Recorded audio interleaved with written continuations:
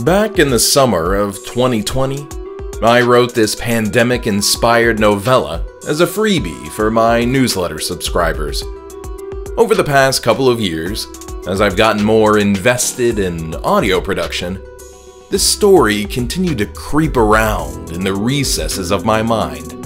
It spoke to me over and over, and what it said was, "You aren't done with me yet." So, dear readers, and dear listeners, I present to you Disciples of Nergal, in its newest and spookiest form. The all-new original music was provided by Shadow Lurker. The man behind the name has been my best friend since sophomore year of high school, and it's so awesome to still be creating content with him. He also created the Into the Gloom podcast music. Without further ado, I hope you enjoy the show.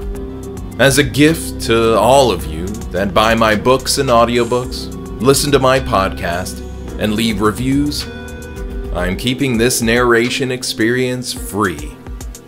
Share it if you like it, leave a Goodreads review once you finish, and most importantly, please remember to leave a light on. Chapter 1. A year ago, I would have said that possession is something only seen in the movies.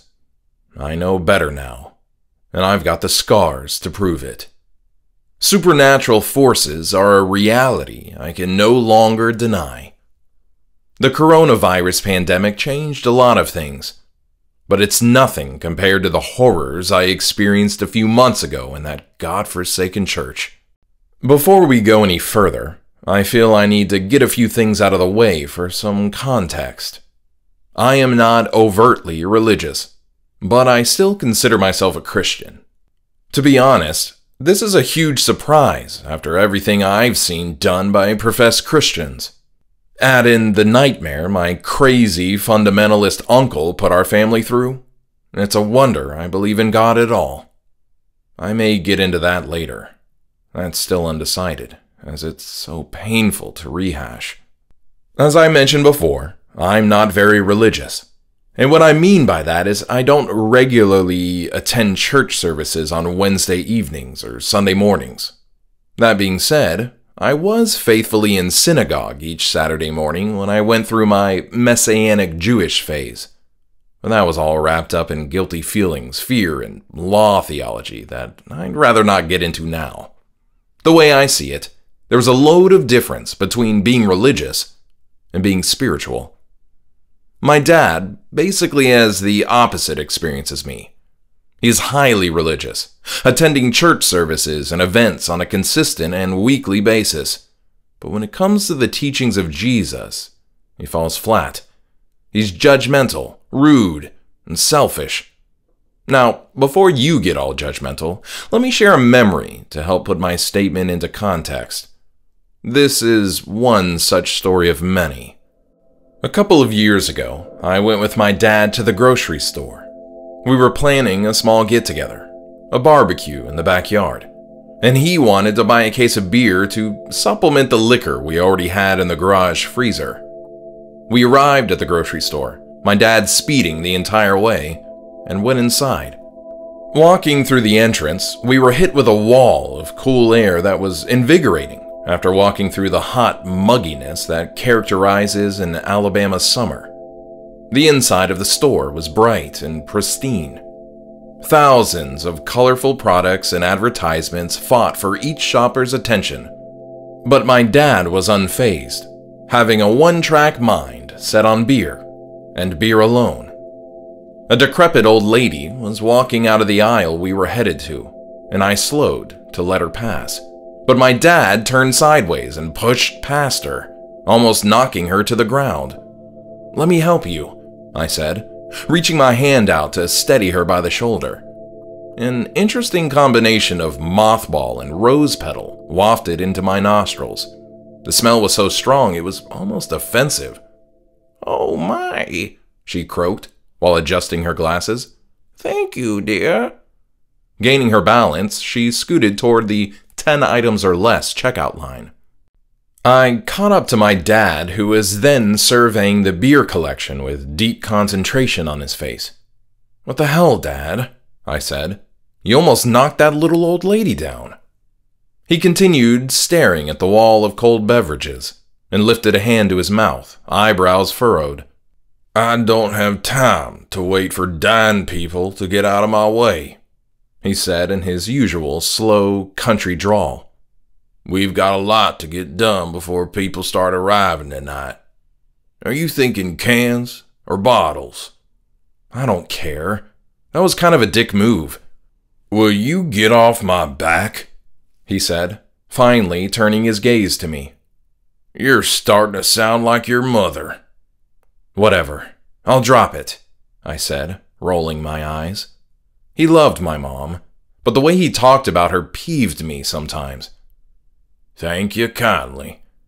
I wonder if we should have went to the liquor store instead." His mind back on its one-track path. "They've got that walk-in beer fridge at Marty's on 10th. A smile spread across his face, as if in a daydream. I bit down on my tongue, knowing that pushing the issue would only start an argument. Winning an argument with my dad was impossible, as he always had to have the last word. Not to mention his inability to take responsibility for anything he ever did wrong. He settled on beer, a 12-pack of both cans and bottles, and walked past me toward the checkout line. The little old lady was pulling out her purse to pay in the quick lane, and my dad veered himself her way. 2 other registers were open, but there were families in both, with carts piled high. One of them had 4 small children hanging off the sides, flopping around like bacon in a hot pan. Their mother looked worn out and defeated. Her hair was haphazardly folded into a sloppy, uncentered bun, and her face was free from any makeup. Her 2 big sweatpants drooped down, revealing the bright purple of her underwear. She absent-mindedly flipped the pages of a celebrity magazine as her kids made enough noise to wake the dead. The old lady in front of us continued to dig through her purse. "Looks like your friend is just about to leave," my dad sneered over his shoulder. I rolled my eyes again. It was a common occurrence when we were together. I love my dad, don't get me wrong, but he drives me batshit crazy most of the time. His behavior was selfish, and I doubted whether he even knew the meaning of the word sympathy. And he was always in a rush.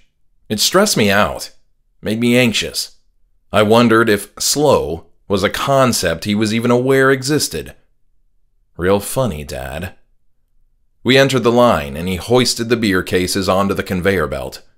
They slowly edged down toward the cashier, bottles rattling as they came to a stop. "Oh dear," the old lady said. "I seem to have left my cash at home." She put a wrinkled hand to her face and shook her head back and forth as if not knowing what to do with herself. I leaned over toward my dad and quietly said, "Why don't you pay for her stuff? We'll get out of here quicker." "Nah, screw that. It's not my fault she's too old to remember her wallet." I rolled my eyes for the 3rd time since we'd entered the store. I sighed and stepped past my dad. "Ma'am," I said, pulling my own wallet out, "I can take care of this for you." "Oh, that is so sweet of you," she said, beaming. Her words whistled through her thin lips. "You've come to my rescue twice now. Bless your heart." I paid the cashier. The old lady thanked me, and then she headed out of the store. My dad shouted after her, and I cringed. "Hopefully you don't forget where you parked." Luckily, the lady never turned around, either not hearing him or choosing to ignore his snide remark. "All right, Dad, let's hurry up and get you home so you can stop being a menace to society." I smirked and looked at the cashier, but she just scowled at my dad. She took her sweet time ringing up the beer, probably trying to annoy him after his rude outburst. She asked to see his state ID. He flipped his wallet toward her, but then she stated that he needed to take the ID out and hand it to her. Sighing in dramatic fashion, he did as she requested. Having paid for the beer, receipt in hand, my dad rushed toward the exit. I sulked after him, embarrassed to be associated with him in public. The cool oasis of the store was ripped violently away as the scorching summer sun hit my body. I slipped on my sunglasses and looked over at our car. My dad did the same. "Shit, come on," he said, picking up his pace. "We can make it out of here before we get stuck behind that old geezer again." The elderly lady had just sat down in the driver's seat of her tank of a car and closed the door. She had parked right next to us. Reaching our vehicle, my dad tossed the beer cases into the back seat. The bottles jostled so loudly that I thought God must have given us a miracle to keep them from shattering. I opened the passenger door and got in, but we were too late. The little old lady started creeping her car backward while straining her eyes at the side view mirror. "Oh, no you don't," my dad yelled while jamming his key into the ignition. He put the car in reverse and pressed the gas pedal down hard enough to make the tires squeal. The little old lady jumped in her seat as my dad cackled with laughter. "Have a nice day," he screamed this last bit through his window, which was still cracked to keep the car from becoming an oven while we were inside the store. I know that this might seem like an extreme example, and maybe it is, but this type of behavior was a pretty common occurrence with my dad. And would you believe he was in church that Sunday? I'm not saying that he would constantly go out of his way to accost little old ladies, but the principle of the matter is that he was selfish and rude. Seeing as he was a self-professed religious man, his behavior left a lot to be desired. I tell you all of this to illustrate the massive and haunting changes that overtook my dad during the next few months.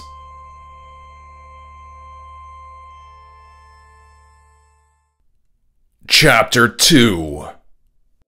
Mom died a little less than a year ago. She had a severe heart attack while sitting at her desk in a lonely office building. There were no signs or warnings, and her doctor told us later that sometimes these things happen, as if that was supposed to make us feel better. Our family was absolutely devastated, with my little sister taking it the hardest. Lucy is 8 years old, and I can't imagine what type of trauma losing a parent does to a child her age. I've always been close to her, but she's grown cold since Mom passed.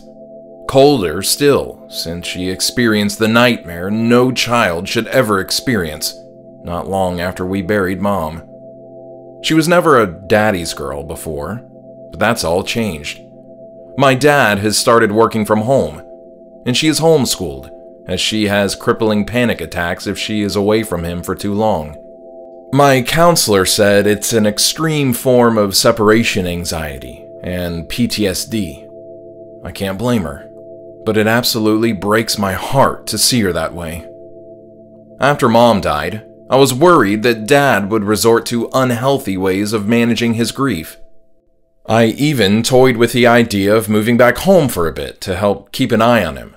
But I had just renewed my apartment lease and didn't want to put my roommate up shit creek without a paddle. My dad's brother is an alcoholic and a religious nut, and their late father was a womanizing sex addict. But Dad didn't turn to any of the chemical or hormonal devices that so often grab hold of men in grief. There was the bit with his brother, but nobody could have known that would happen. I'm still wrestling with whether I should even write it down. Not yet.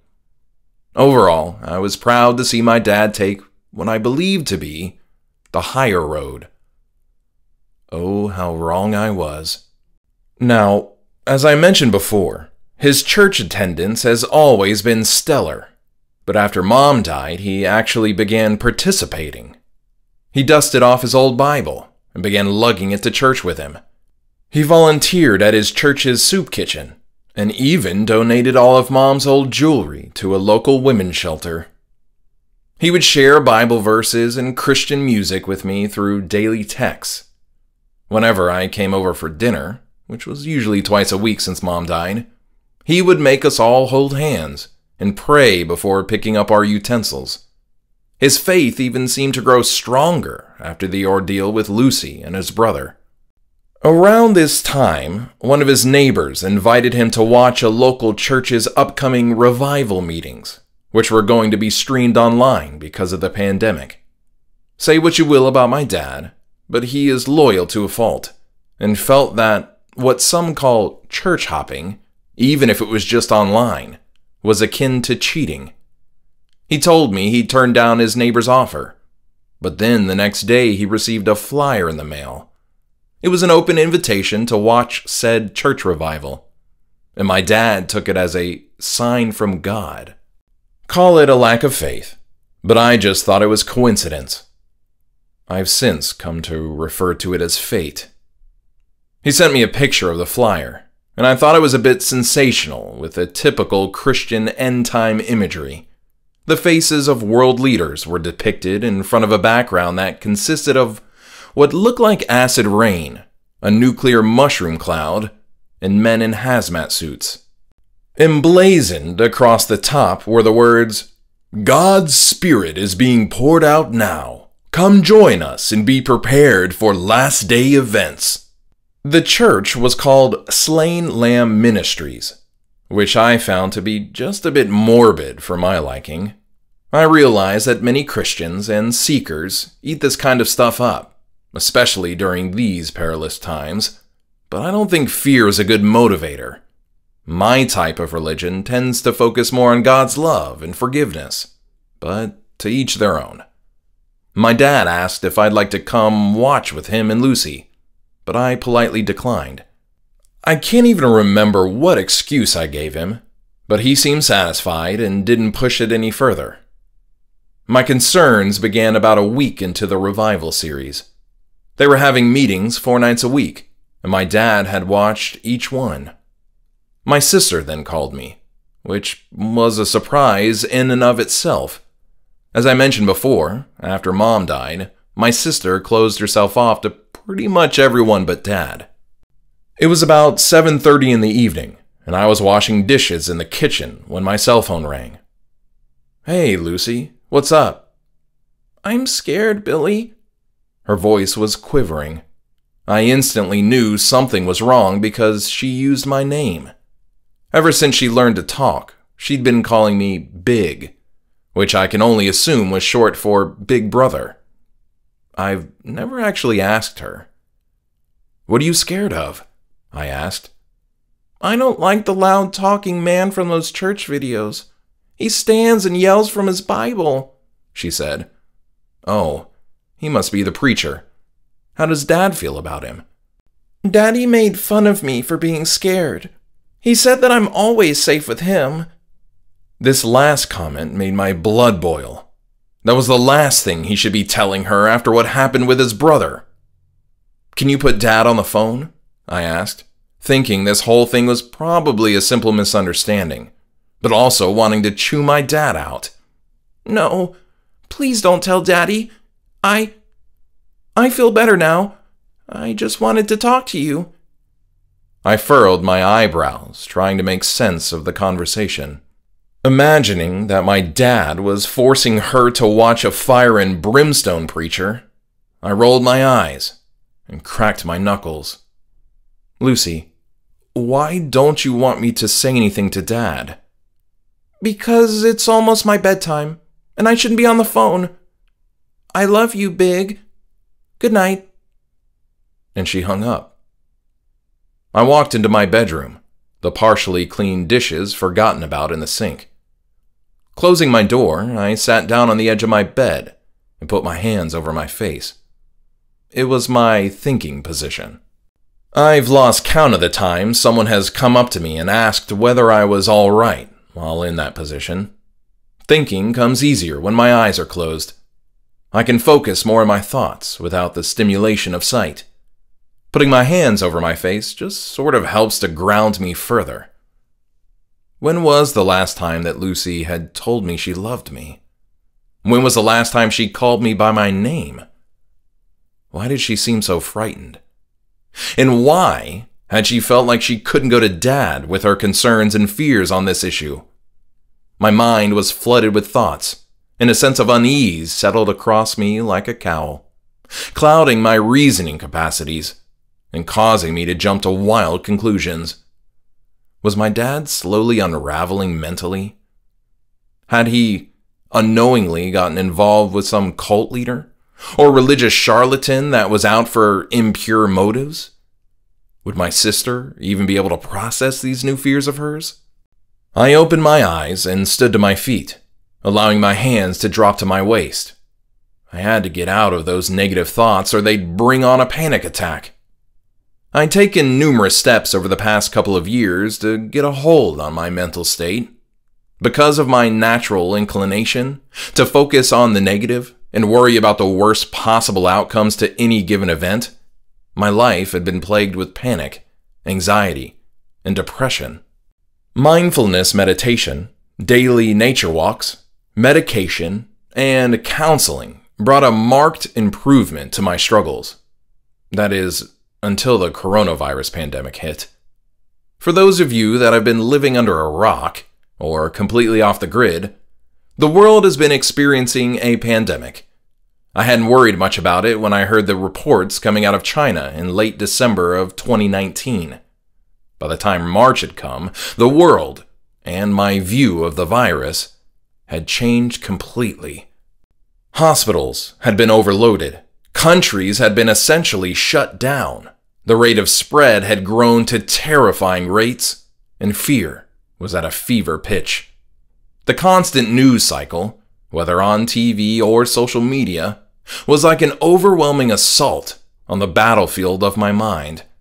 I couldn't stay focused during my meditation. I was scared to go outside, and my counselor seemed like he was struggling too much with his own stuff to really give attention to mine. My medication seemed like it was the only thing keeping me sane. Anyway, this was the reason I forced myself to stop thinking of the worst concerning the situation with my dad and sister. I was susceptible and weak. Allowing fear to consume me was not something I could afford to do. Little did I know, things were about to get much worse.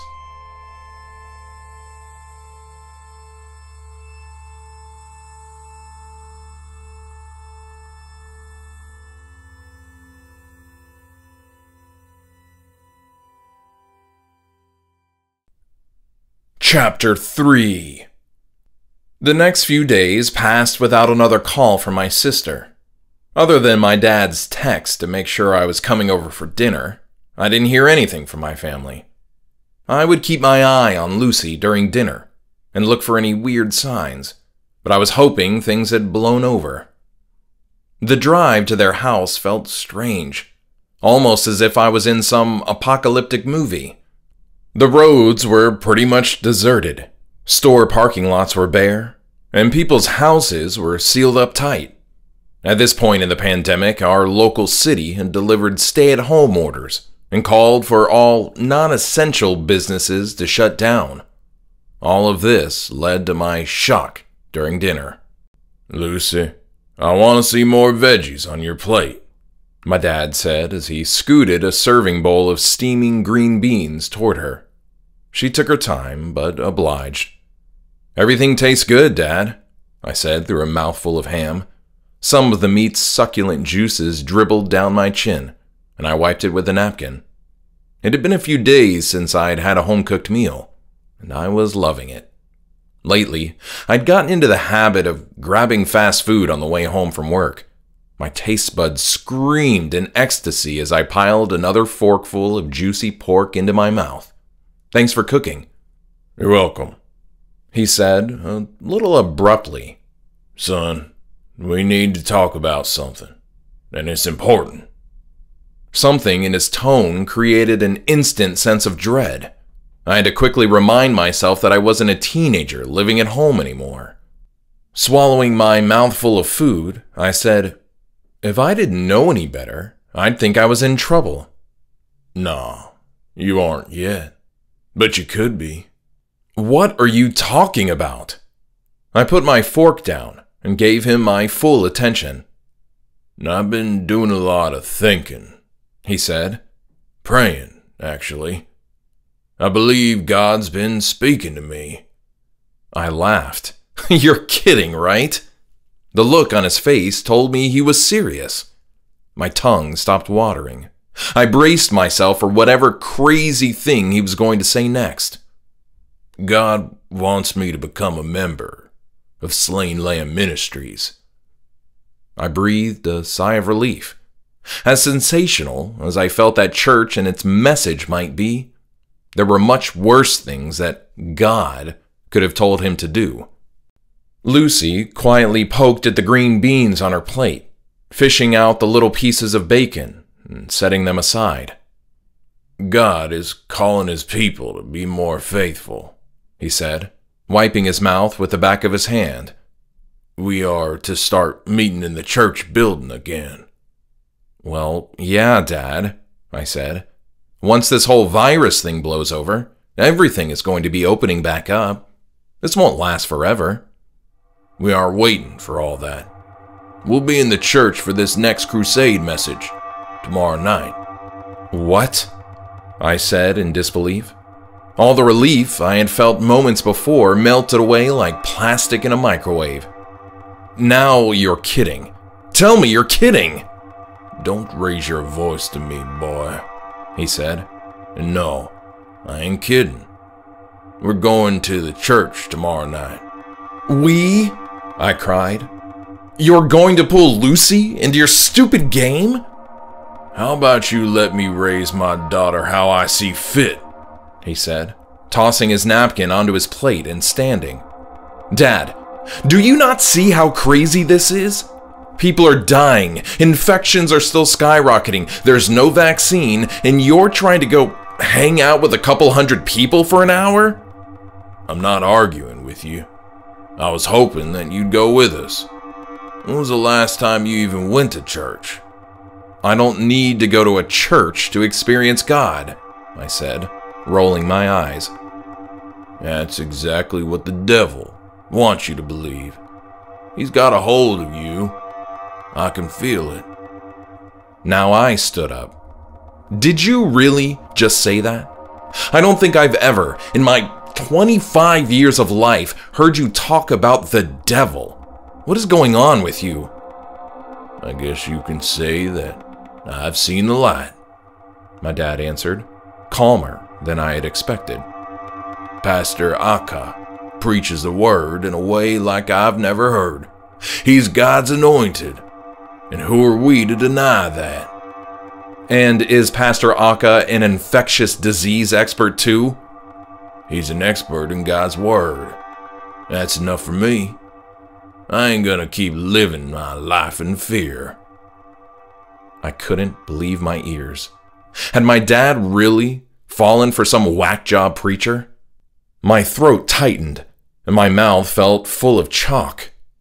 I wasn't going to win the argument that night. As hard as it was, I swallowed my pride and passion, collected my things, and walked out the front door. It wasn't until I started my car's engine that Lucy flashed across my mind. I'd completely forgotten about her while I was arguing with my dad. I hadn't even thought to look at her reaction to our bickering.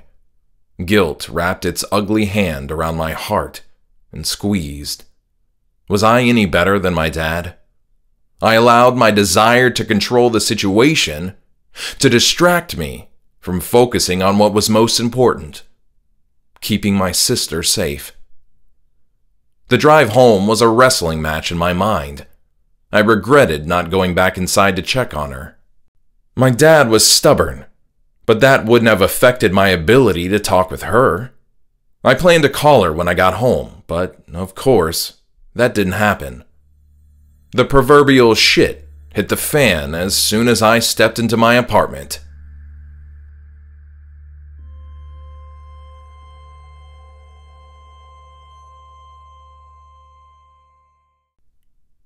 Chapter 4.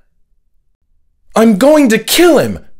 Whoa, Omar, I said, shutting the door behind me. Keep it down, man. Omar was my roommate. We'd been best friends since junior year of high school. He was a pretty calm and reserved guy, but the rage painted on his face as he paced back and forth worried me. His olive-colored skin was tinted with red, and he kept clenching his fist until his knuckles went white. "My brother keeps making stupid decisions," he said, quieter this time, but not by much. "He's putting my parents through pain and disgrace." "So you want to kill him?" I asked, sitting down on the small green sofa in our front room. "No, I'm going to kill the pastor of his church," he said, collapsing beside me and crossing his arms over his chest. Omar's family was Muslim. Well, at least they used to be. His brother, Ahmed, had recently converted to Christianity. Omar was personally open-minded about the whole thing, but the hurt it brought to his parents upset him. I guess you could call it a sort of righteous anger. "What church did he join again?" "I don't know. Something about a bloody lamb," he said. "Slain Lamb Ministries?" I asked. "Yes, that's the one. A whole bunch of assholes is what they are." What were the odds? We both had family members that were being brainwashed by the same crazy pastor, and there was nothing we could do about it. Or so I thought, at first. "So, I guess that you heard they were opening up the church building tomorrow night?" I said. "Yes, but my brother's already been up there today," Omar said, the volume in his voice beginning to rise again. "He's helping them with setup or some shit. Wait, how did you know they were opening back up tomorrow?"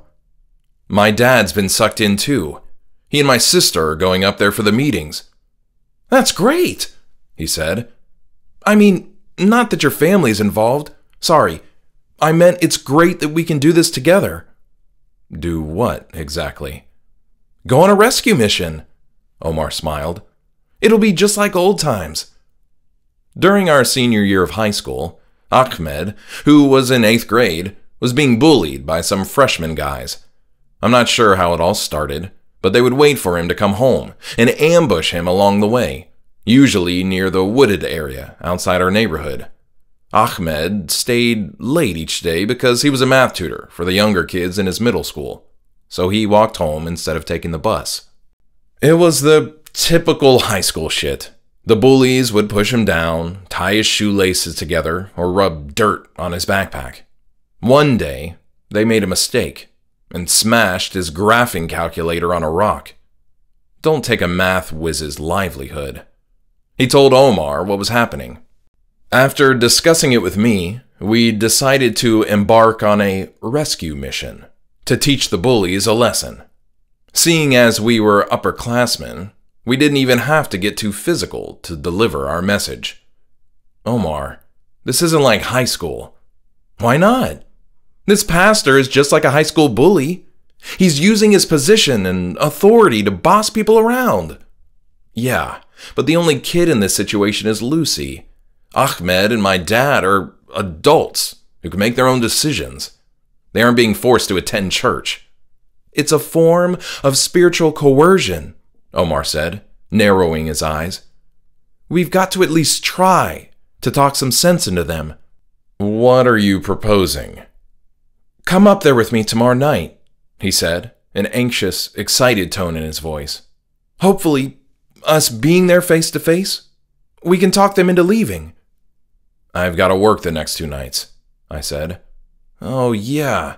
I forgot that your job is considered essential during these times," he said, using his fingers to make air quotes. "I only wish they paid me like it. You know, I've actually been in that church building before, back when those Baptists owned it. I went there for an Easter pageant a few years back. I can help show you around, but it won't be until my day off." "Well, damn," he said, clapping his hands together. "I can't wait another 2 days. I guess I'm just going to head up there alone. If I can convince my brother, maybe I can convince your dad." "I doubt it. You know how stubborn he is." Omar's brother was extremely stubborn too, but I wasn't about to take the wind out of his sails. He was stressing enough already. "You think I should take some fireworks up there? Just in case?" he asked. Omar's been obsessed with fireworks since before I even met him. We got into some trouble during high school messing with them while making homemade movies and pulling pranks. Most boys have this strange infatuation with fire and explosives, but then grow out of it. Omar never did. He always kept hundreds of dollars worth of fireworks on hand, just in case, as he said. I had no clue what he would use fireworks for in a church, but I wasn't about to humor him. "No, that's a terrible idea," I said. "Just go up there and talk to your brother." We stayed up chatting for a bit longer, and then separated to our rooms. I grabbed my laptop and laid back on my bed. Checking the latest coronavirus death statistics had become my newest nightly routine.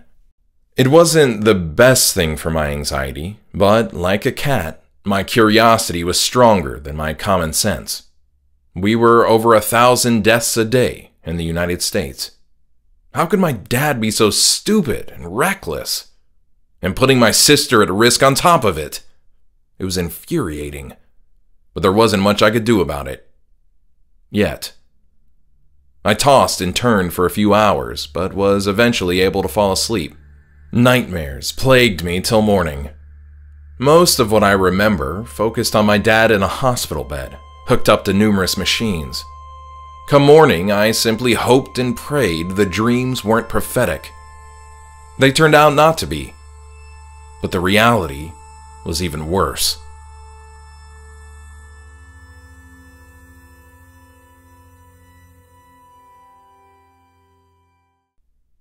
Chapter 5. The next night, I left work and headed to the apartment. I wasn't allowed to use my phone on the job, so I left it out in the car whenever it wasn't too hot outside. By the time I headed home, my phone was loaded with missed calls from Omar. No voicemails, no text, just 11 missed calls. Being obnoxious wasn't one of his normal qualities, so I'd be lying if I said I wasn't worried. Whatever was going on, I figured it would be best to talk in person. I slipped my phone into my pocket and started the car. Anticipation and worry continued to build as I drove. Once I got to the apartment, I parked the car and ran upstairs to our unit. The door was locked, which raised another red flag in my mind. I was always getting on to him about leaving the apartment unlocked when he was home. It's not that I didn't think he could handle an intruder, but there had recently been a rash of break-ins in the complex, and he was usually in his room with the door closed, sleeping or playing video games online with headphones on. He wouldn't have heard an intruder if they decided to break in and steal some of our shit. I fumbled for my key, slid it into the lock, and pushed the door open. The smell of Lysol and bleach assaulted my nose like it owed them money. My eyes watered, and I pulled my shirt up over my nostrils. Omar was nowhere to be found. His bedroom door shut. The sink was full of what looked like water and clothes. I later found out the liquid was a mixture of water and bleach. "Omar, what the hell is going on?" I yelled through my shirt, coughing as I inhaled. The smell was overpowering, even through the fabric. Moving toward his door, I noticed that there was no light streaming out from under the door crack. Was he sitting in the dark? Had he gone to sleep? I banged on his door. "Omar!" "Go get on your laptop," his voice called. "I'll tell you everything over video chat." "Just open your damn door." I fumbled with the doorknob, but it was locked. "No!" he bellowed. "Just go to your damn room." All right, I said. A pit was beginning to form in my stomach. I wasn't sure if it was from fear or the fact that I hadn't eaten all day. Grabbing my laptop off the corner of the couch, I ran to the bedroom and sat down at my desk. I lifted the screen and waited for his call. The video chat program popped up and flashed Omar's name and picture.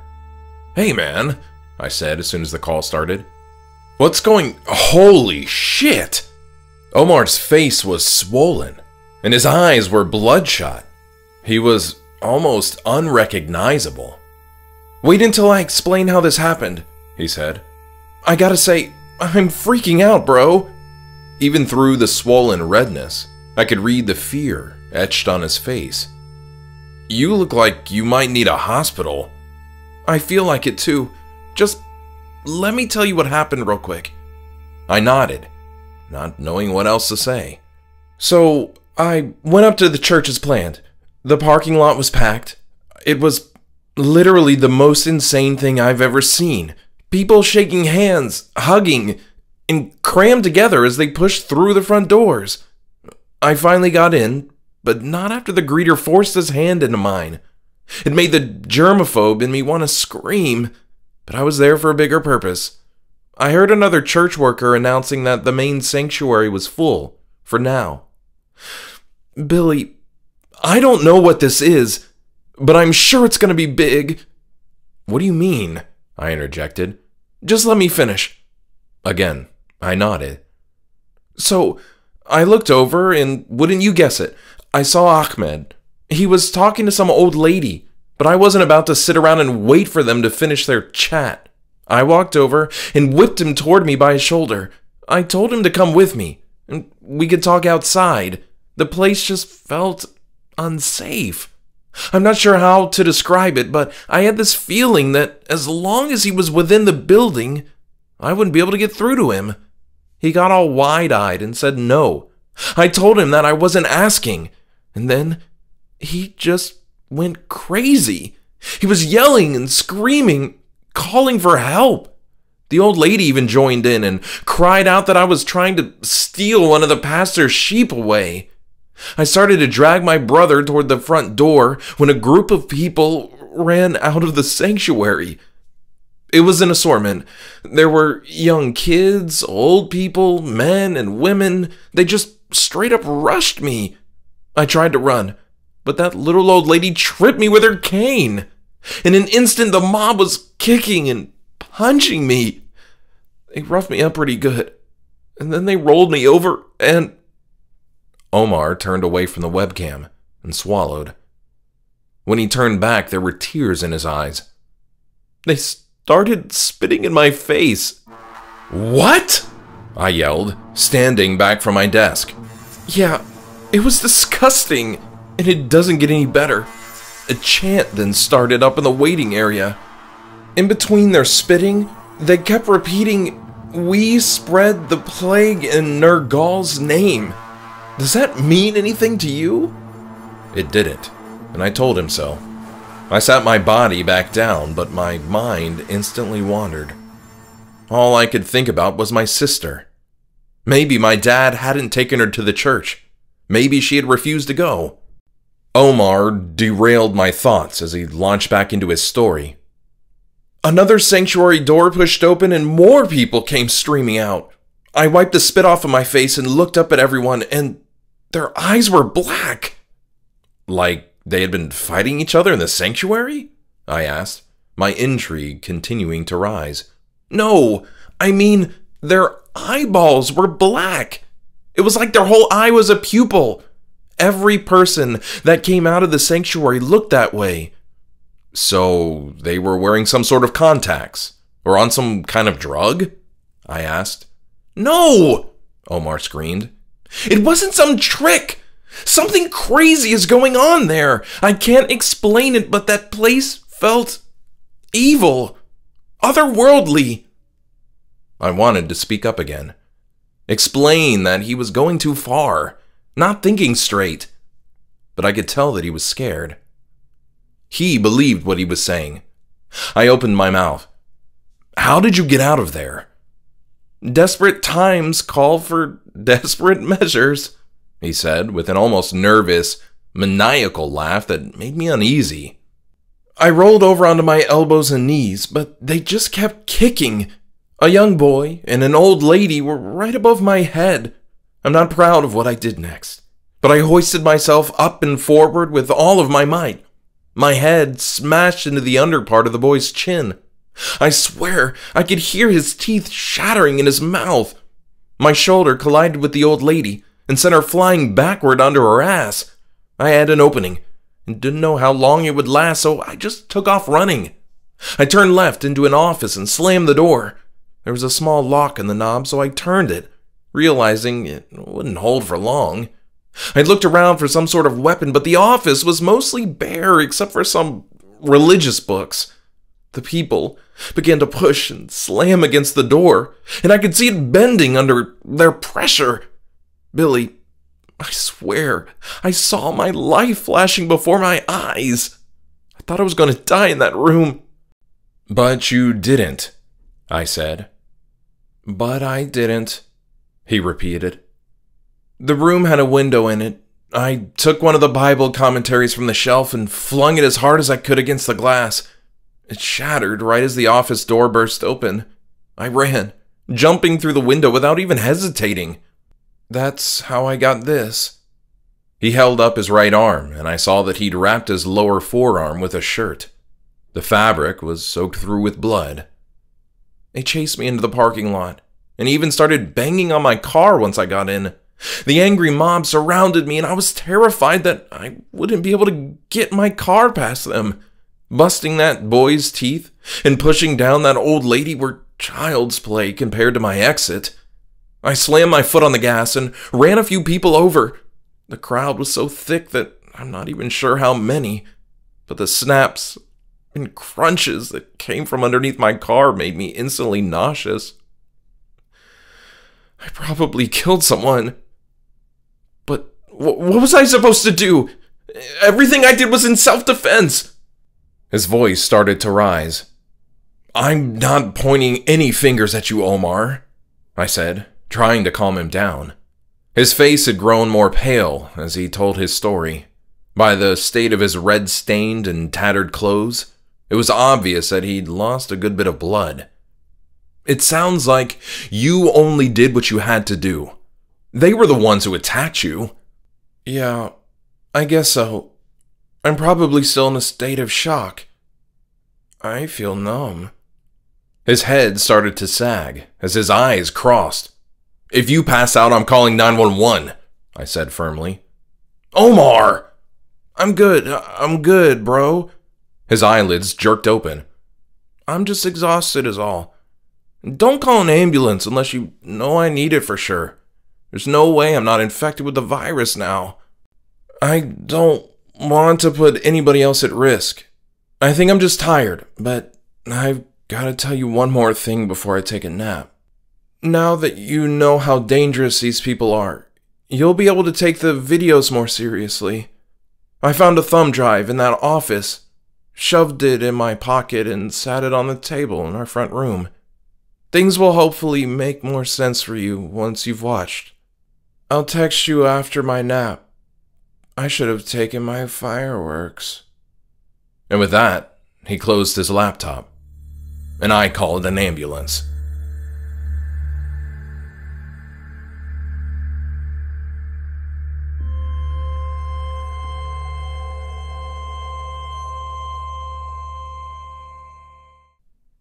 Chapter 6.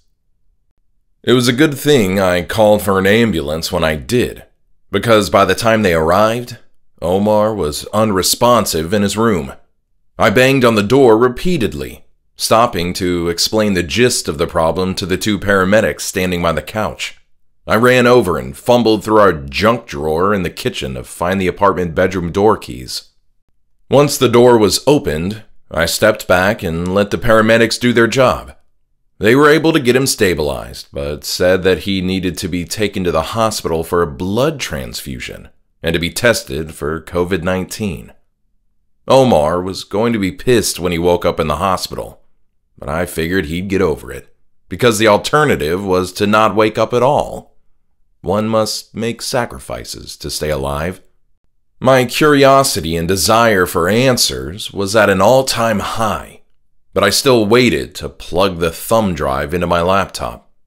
I paced the apartment, sweating even though I had the chills, and my eyes were watering from the strong scent of Lysol that still hung in the air.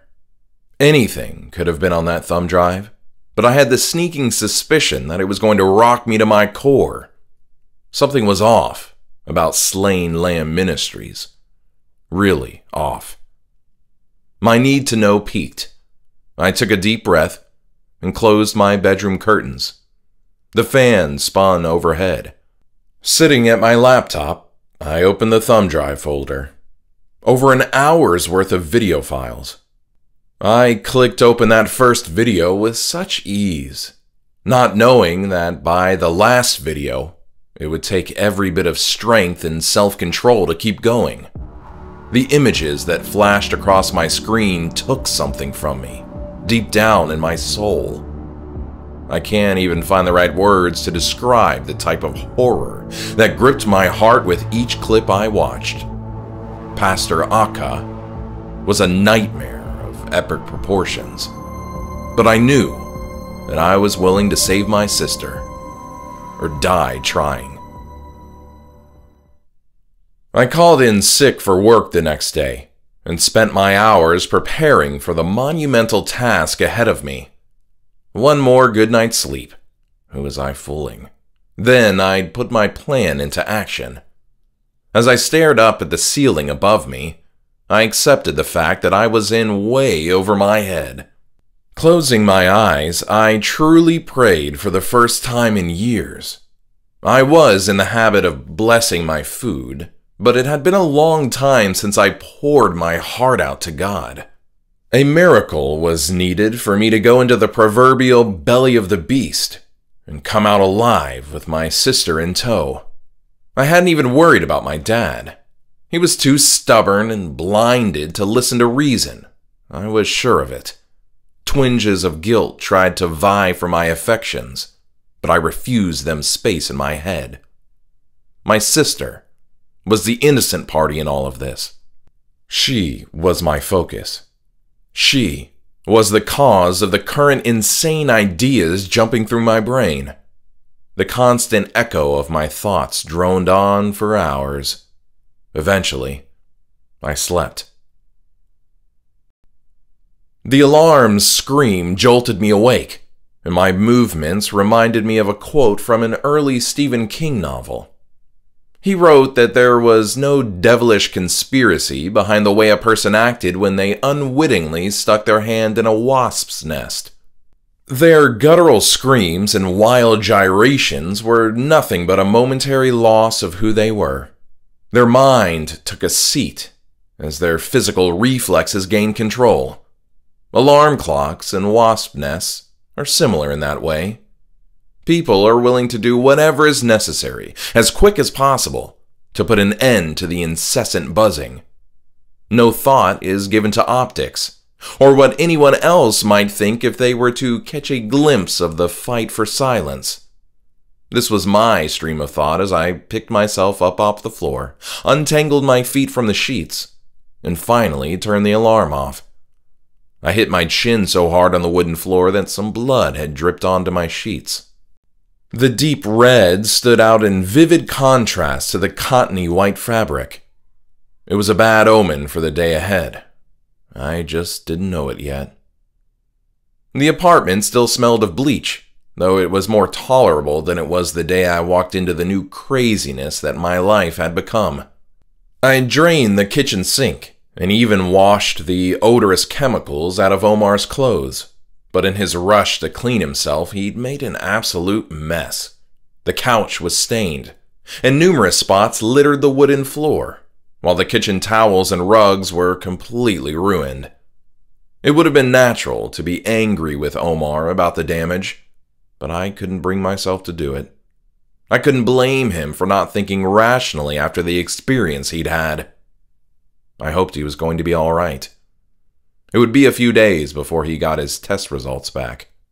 I texted my dad, which was the first step in my plan. Pretending to see the error of my ways and admitting that my dad had been right all along was the quickest way he was going to let his guard down. If you can't beat them, pretend to join them. That was my new motto. I knew the whole idea was a pipe dream, but that is what makes hope so intoxicating, yet also dangerous. I was hanging on to but a sliver, but that little bit was enough to make me believe anything was possible, and so I just kept moving forward with the plan. When doubts arose, I simply pushed them away. My backpack was full of supplies. The day before, I'd made a run to the store to buy what I needed. Hoisting it up onto my back, I realized just how heavy it was. Everything I'd need was inside of it, except for the small red pocket knife. I always kept that in the pocket of my jeans. My dad had given it to me as a gift when I joined Boy Scouts. I hadn't stayed in for very long, but I'd used the knife during all of the years since. One time, I used it to kill a snake from the backyard. I'd planned on cooking it, but my mom put a stop to that real quick. Before my dad got home, she made me throw the dead thing out into the pond behind our home. To this day, I'm still certain that my dad would have let me eat it. He'd been a lot cooler then. But now, I was off to save my sister from his stupidity. Because I was familiar with the basic layout of the church building from my visit there years before, I planned to lay my bag outside the men's bathroom window. I'd arrive a couple of hours early and drop my bag off under the window on the backside of the building. At some point, after joining my dad and sister, I would go to the bathroom, get my bag, and start the rescue attempt. It seems silly now, but at the time I thought using bug bombs was a brilliant idea. I would roll them into the sanctuary, incapacitating most of the congregants, while I escaped with Lucy. The gas mask I'd brought was not only for keeping out the fumes, but also for protection against any of the crazy people's nasty biological warfare tactics. I didn't plan to end up like Omar. The mag light was in case someone wanted to get physical with my sister and me. I scanned the apartment for anything forgotten. Seeing nothing, I turned to leave. Bam! A bird smashed into the front room window, making me jump. I looked up just in time to see the small, fragile body set off toward the ground below. A dusty imprint on the glass reflected the ghost of its last flight. This was the second bad omen I ignored on that fateful day. I closed the apartment door, locked it, and headed toward my car.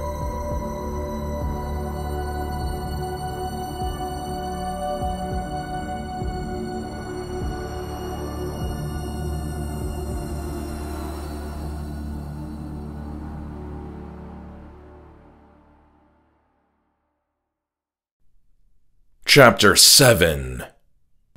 The drive to Slain Lamb Ministries was uneventful. To be honest, the whole pandemic had, for me, been that way, until Pastor Aka reared his ugly head. The parking lot was mostly empty, except for a few cars near the front that I assumed were for the elders or anyone helping with setup inside. I needed to be cautious, but I didn't expect to be confronted by anyone on this trip.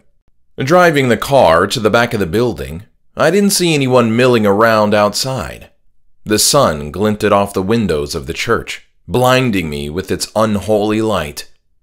I parked against the curb, but left the car running. This would only take a few seconds, and then I'd be scot-free to fine-tune my plan in the hours before the revival began. The air outside was still crisp, but warmer than the weeks prior, as winter lost its grip on the world. I swallowed hard and ran to the bathroom window. There was a moment of movement through the glass, but I assumed it was simply my reflection. Being the paranoid perfectionist that I am, I unzipped the backpack and checked over its contents. Never mind the 5 other times I'd checked it already. This last time could reveal something important. Those few lingering moments outside the church changed everything. Glass shattered above my head and rained over me like diamonds from the sky. I swung my arm up over my head, but not before a shard nicked my ear. The pain was instant, though not bad. Strong hands grabbed me and yanked me upward, dragging me through the window and into the bathroom. Black eyes stared into mine. I lost all ability to fight back. It took every ounce of focus in me just to keep my legs from turning to jelly on the tile floor. The mixed smell of urine and liquid hand soap snuck into my nose. It's so good of you to join us. The man breathed into my face, freshly used Listerine stinging my eyes. "We've been expecting you." Just then, a lady emerged from the hallway, her eyes dead as night. She waltzed toward me, hips swaying elegantly. She wore a tight-fitting red dress, but her footwear seemed a touch out of place. Both feet were protected by heavy-duty work boots. She was ready to allure and kick ass. Her left hand gripped a bottle of liquid, as her right hand revealed a wadded bandana. My eyes met back with hers, and she smiled. A chill ran down my spine. "You don't need to be awake for this next part," she said. I tried to call for help, but she had the wet bandana over my mouth and nose before a scream left my throat. The strong man's hands gripped tighter on my shoulders as I fought to escape his hold. The smell of chloroform was nauseating. It filled not only my lungs, but seemed to seep into every inner crevice of my body. The room spun around me, then went black. I could hear my attackers talking for a few more seconds before I drifted off into dreamless unconsciousness. "Douse him again." The scuffling of feet entered my eardrums, while a splash of cold water across my face jerked me back to the land of the living. Though my vision was blurred, I could make out the forms of 3 people standing in front of me. "It's about time you woke up." I recognized the voice of the lady in red. "I was actually worried that you might have never woken up. But what fun would that have been? We've got a big surprise for you." "Where am I?" I stammered. My eyesight was slowly improving. Under different circumstances, I would have thought the lady was pretty. In the current situation, I just wanted to spit in her face. "You know where you are," a scruffy voice shot out. "What were you planning on doing here tonight, sinner? We found all your toys in the backpack." I looked around the room. It was dimly lit by a small candle near a closed door. It was the only door that I could see. The floor was made of wood, and the room's lone window was covered in what looked to be duct tape. Classy. My arms were held to my sides by a rope around my chest, and my ankles were tied to the legs of the chair beneath me. I could still smell the chloroform stench from deep within my nasal cavity. What sounded like hundreds of muffled voices, all deep in different conversations, floated up from the floor. "Are we still in the church?" I asked. "Why don't you answer my friend's question first?" A high-pitched male's voice came from the shadows near the door. I could just barely make out the figure of a skinny man leaned against the wall with his arms crossed. "He asked you ever so nicely." "I was planning to worship with you all," I lied. Once the words tumbled out of my mouth, I realized how stupid they sounded. The man with a scruffy voice jumped toward me and grabbed my shoulders. It was the same guy who had dragged me through the bathroom window. I don't think I'll ever forget the raw power in that grip. He scowled at me, his crimson hair falling down into his face like a natural war paint. "Liars will be punished," he breathed. "We know you were up to no good, sinner." The look in the man's dark eyes was one of pure hatred and vigor. He seemed like the type of person who would have been stoking the fires during the Salem witch trials. Religious zealots never seemed to go out of style. I couldn't believe my bad luck. I hadn't even made it into the building without being caught. Well, at least I'd made it into the building, even if it wasn't by my own volition. The situation was hopeless, and I could only blame myself for not being cautious enough. What was I thinking? Wouldn't it have made more sense to come hide the backpack under the cover of night? Why did I wait until today? I switched tactics. "I'm here for my sister. Can I please just talk to my sister?" "Your sister," the man in the dark said. "Does this sister have a name?" "Her name is Lucy." "Do you know a Lucy?" the red-haired man asked the lady. "Can't say that I do," she said, after pondering for a few seconds. I thought I caught a small wink pass between her and the red-haired man. "Well, she's here," I said, sounding more whiny than I'd meant. "If you just untie me, I'll go get her." "You'd like that, wouldn't you?" came the voice from the darkness. "Brutus, go ahead and untie him." I smiled, not sure if it was from my change of luck or from the fact that the redhead's name was Brutus. Really? Brutus asked, looking at the shadows. "No, not really," the man said, emerging from the shadows. Light from the candle flame danced across his gangly figure. He was much taller than Brutus, but probably 100 pounds lighter. His anemic figure made me uncomfortable. He looked more monster than man. Walking up behind Brutus, he walloped him across the side of the face. The sound of the slap made me cringe. "Is sarcasm completely lost on your meager brain?" I almost felt bad for Brutus. But then the tall man turned his attention toward me. His beady eyes bored down into my very soul. That's not hyperbole either. In that moment, I knew there was a God, because a demon was standing in front of me. Tears streamed down my face, and my stomach tightened as if waiting to be attacked. He moved swiftly, but then stopped with a suddenness that I hadn't expected. How could someone so terrifying move with such elegance? "Why the tears?" he asked, turning his lips down into a mocking frown. "There is nothing to fear. It's only a small matter of time before you will have clarity." I wanted to ask why I was tied up in a small, dim-lit room, but my tongue was plastered to the roof of my mouth like roadkill on pavement. I'd been a fool to come here without a better plan in place. Brutus looked at a text on his phone, and then whispered something in the tall man's ear. It was as if he hadn't just been slapped silly a few minutes before. I stole a quick glance at the lady in red. She had just pulled her phone out too, though I was unsure where she even kept it in her form-fitting outfit. "Well, my friend," the tall man put his skeletal hands on my shoulders. "We shall be back in a few moments. You stay here and think about your sister." My skin seemed to pull back from his touch, the warmth of his hands pushing through the fabric of my skin. He winked, turned, and strolled away. Brutus opened the door, and then all three of them filed out. The lock clicked, and I was wiggling back and forth in my seat, working at the rope and praying that it loosened. I jerked and rubbed until rope burn covered me, wrist to forearm. It wasn't loosening, and the heat radiating from my arms was becoming unbearable. And that's when I remembered my pocket knife.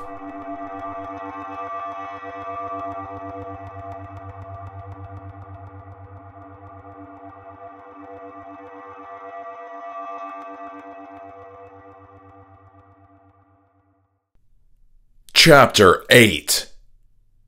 It wasn't easy, but the way they had me tied to the chair allowed me to reach my pocket knife. I almost dropped it, which would have been an absolute nightmare, but managed to keep it secure between my sweaty fingers. The rope wasn't hard to cut, and I was soon free from my seated position. I crept to the door, trying hard not to make noise on the wooden floor. It was locked, and I thought it silly to expect otherwise. I looked around the dark room, racking my brain for what to do next. Voices grew closer from the other side of the door, and my eyes landed on the chair, still warm from my body. I moved quickly, but lightly over to it, took hold of it, and went back to the door. If I pushed my body up against the opposite wall, the opening door would hide me from whoever entered. I waited with bated breath as footsteps grew louder. My heart was racing. I tightened my grip on the chair and lifted it up over my head. Someone was in for a hurting. The creak of the opening door surprised me, and I almost struck too soon. Steadying my arms, I waited for the door to begin its closing sweep. It opened far enough that it came inches from my nose. The man coughed. I held my breath and then brought the chair down onto the back of his head and shoulders. The chair broke apart in pieces with the force of my strike. A grunt, and then silence as he dropped to the floor in an unconscious heap. It took some control not to leap around in celebration, but I was quickly able to remind myself of the situation I was in. There were too many trials and tests to come for me to celebrate at such an early time. I peeked out the door, seeing a staircase leading into what I assumed was the main church area. Closing the door with a quiet click, I looked back to my victim. The man was heavyset and balding on the back of his head. He was wearing jeans and a Hawaiian shirt, similar to the kind my dad liked to wear. Upon closer inspection, it looked exactly like one that my dad wore. I bent with my knees and heaved the body. After some wrestling, I turned it over and looked down at my dad's face. "Oh shit," I said, just glad I hadn't screamed it. Of all the people that could have come up those stairs, I knocked my dad unconscious with the only idea of mine that had worked. Was he coming up here to save me? Talk me into worshiping Pastor Aka? Had my dad even known that it was me up here? I took my dad by the shoulder and shook him back and forth. His head lolled jerkily from side to side, but he didn't regain consciousness. I took a page out of the tall man's book and slapped him across the face. Still nothing. Though I can say there was a degree of satisfaction that came from hitting him. I'd built up a lot of resentment toward him over the years, but the last few months had laid it on thick. Being unsure of his motives, I figured it wasn't worth it to risk him coming after me once he regained consciousness. I took the ropes I'd cut and was able to tie them together for some makeshift handcuffs. By the time I rolled him back over and secured his hands behind his back, I was sweating. The voices from downstairs had ceased. If everyone had gone into the sanctuary area, it would be a great time for me to move. The room was full of my handiwork, and I was actually quite proud of my ingenuity. Glimmers of hope danced across my mind once again. Double-checking my pocket for the knife, I moved toward the door, less worried about being quiet. If nobody had heard the crash of the chair, then they definitely weren't going to hear footsteps. I opened the door a bit and peered out through the opening. The coast was clear. An eerie silence hung in the air, and it only seemed to grow thicker as I took the steps. Was everybody in the sanctuary praying? At the foot of the stairs, I paused and looked to the left and the right. The hall was empty. I snuck toward one of the doors that led into the sanctuary, figuring it'd be worth the risk to peek through the small rectangular windows beside each frame. My heart was thudding through my chest, and the quiet surrounding only helped to accentuate it. Right as I was about to peer through one of the windows into the sanctuary, a door opened at the end of the hall. I ran, not even knowing where I was going. There was an open door to my right, so I ducked inside the dark room, hoping that I hadn't been spotted. Footsteps approached, and two male voices mumbled to each other in conversation. I eased my way further back into the room, swallowing a scream as I bumped into what turned out to be nothing more than a desk. Holding my breath and looking out into the hall, their shadows grew larger with each step.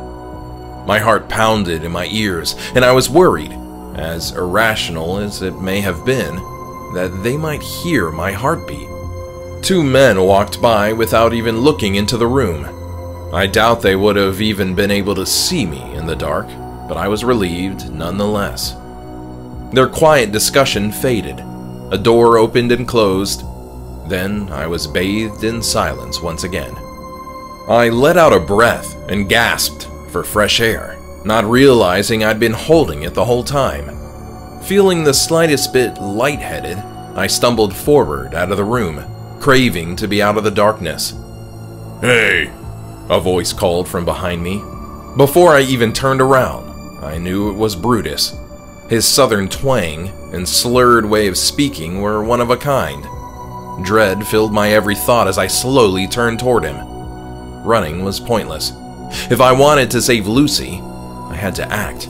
My right hand slipped into my jean pocket, the pocket that held my knife. So I guess your dad convinced you to join the ritual. He said this more as a statement than a question. Questions of my own tried to force their way out of my subconscious, but I shoved them back. This was my opportunity to get in without a fight. I'd figure out the rest once I saw my sister. Yes, I said, trying to raise an air of confidence in my tone. Are you here to show me where to go next? Well, I guess I could. Where's your dad at? Oh, he went to the bathroom, I lied, thinking how ironic it was that I prayed he would buy it. He was complaining about something he ate. Brutus wrinkled his forehead and stared at me. I held my breath. Yeah, all right, he said. We can't sit around here waiting for him all night. Pastor Aka likes to get things started on time. He turned and walked away, not saying a word. I assumed he expected me to follow him, so that's what I did. He opened a door into the sanctuary. I wasn't prepared for what awaited me.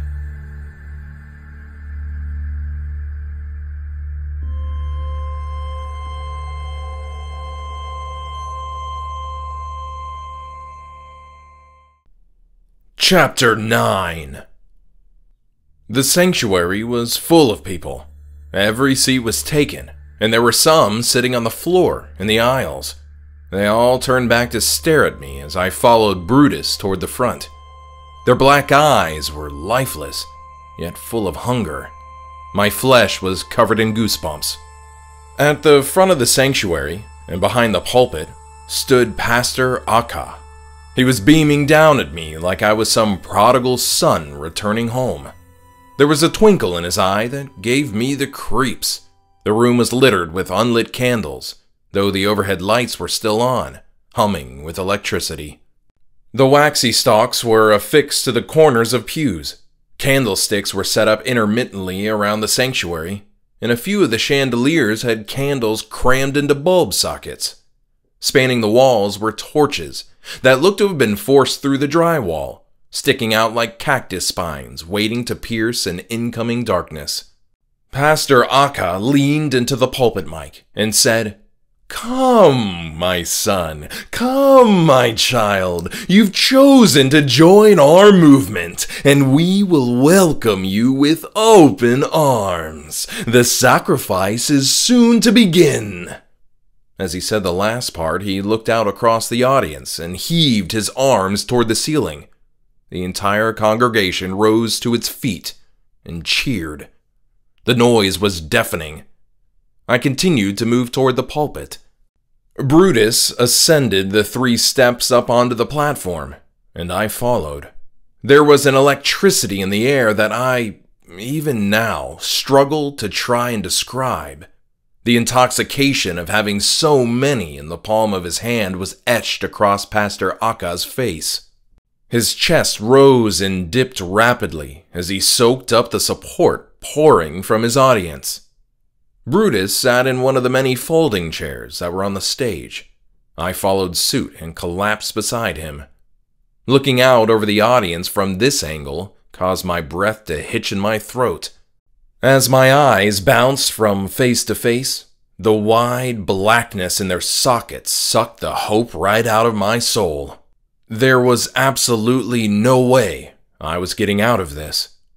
I immediately thought of Lucy and frantically scanned around the packed room, searching for her small form against the massive sea of humanity. I saw a number of young girls, but none of them were my sister. Had she not come? Did my dad leave her at home? Was he coming up those stairs earlier to rescue me? I had to silence the questions in my head. This was a time for focus. Pastor Aka motioned with his hands, and the congregation sat down in perfect synchronization. It was as if they were totally hypnotized, each ear soaking up their leader's every word, each eye zeroing in on his every move and motion. "Tonight is the night that we awaken Nergal," he shouted, pounding his fist on the pulpit. "Hail Nergal!" the congregation droned. "He has waited for thousands of years, but the sun has finally shown its favor. He was worshipped in the cities of Babylon, Assyria, and Akkad.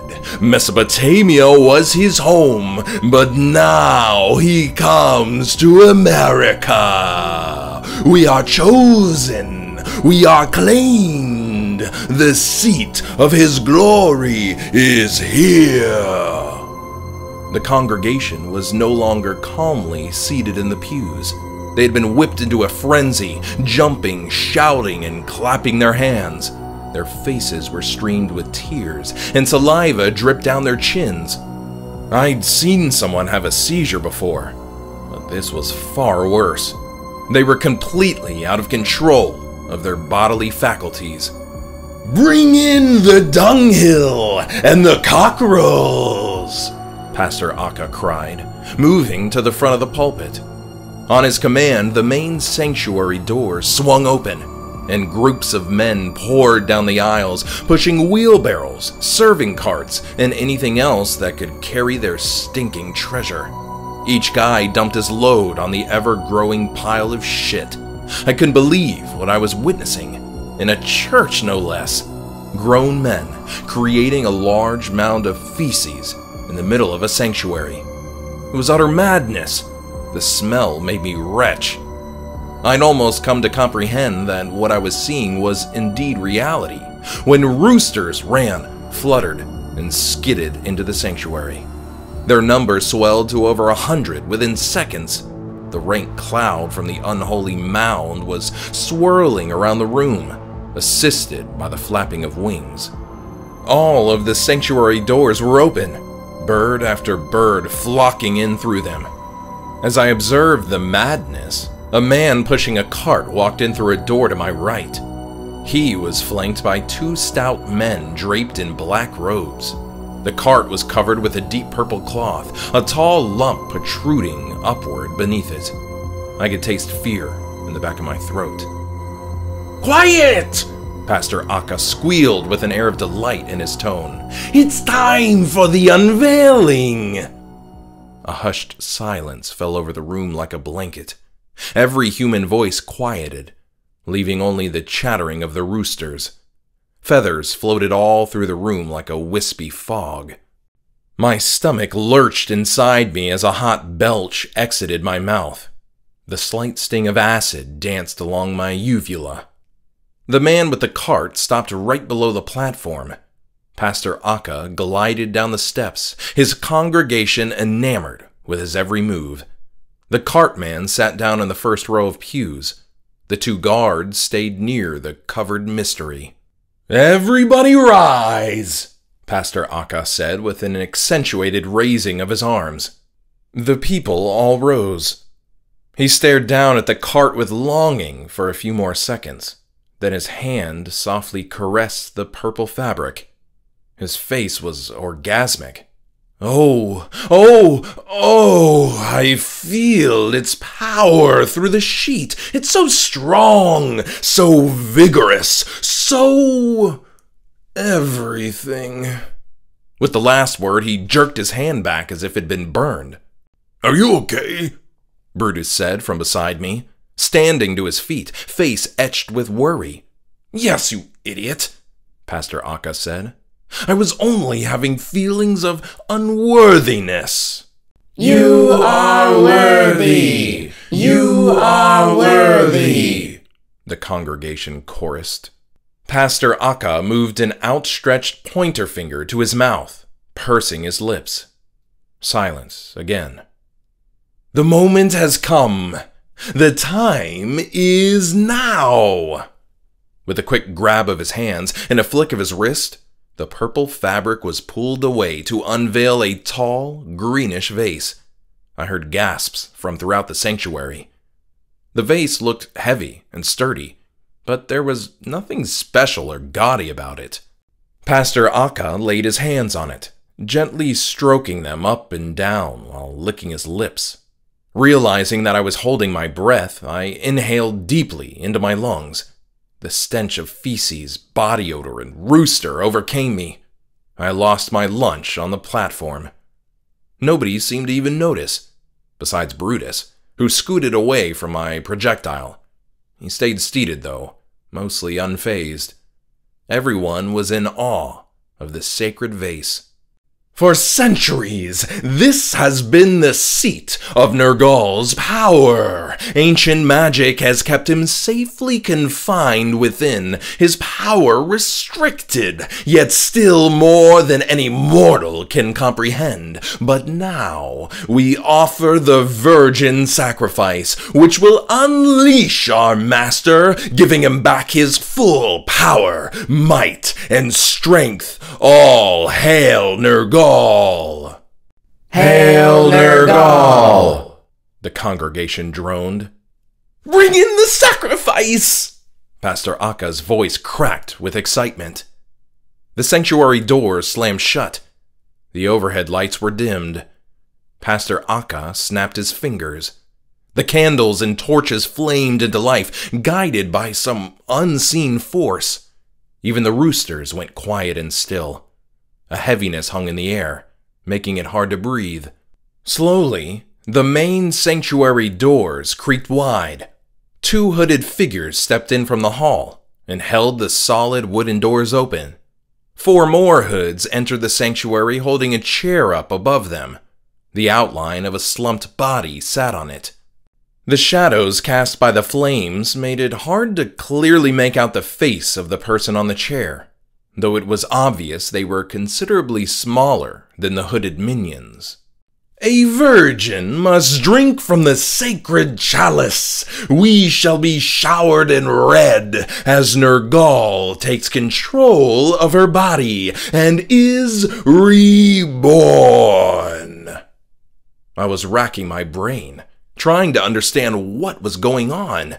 Were they going to kill some girl? Rape her? Possess her with some demon?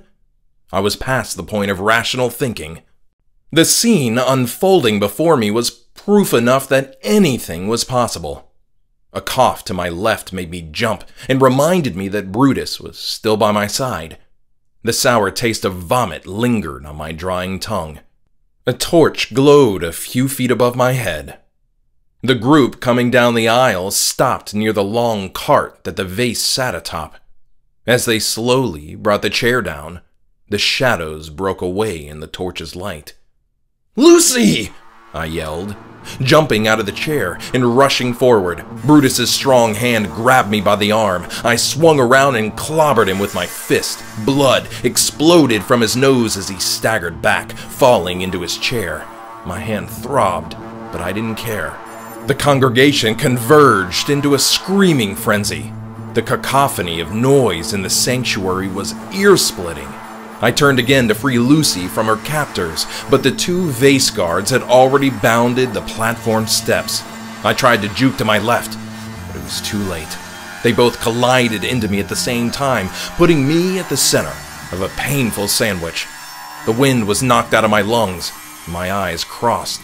"Stop struggling," one of the men said in my ear. His breath smelled like coffee and mint. "Don't make us have to hurt you on this monumental evening."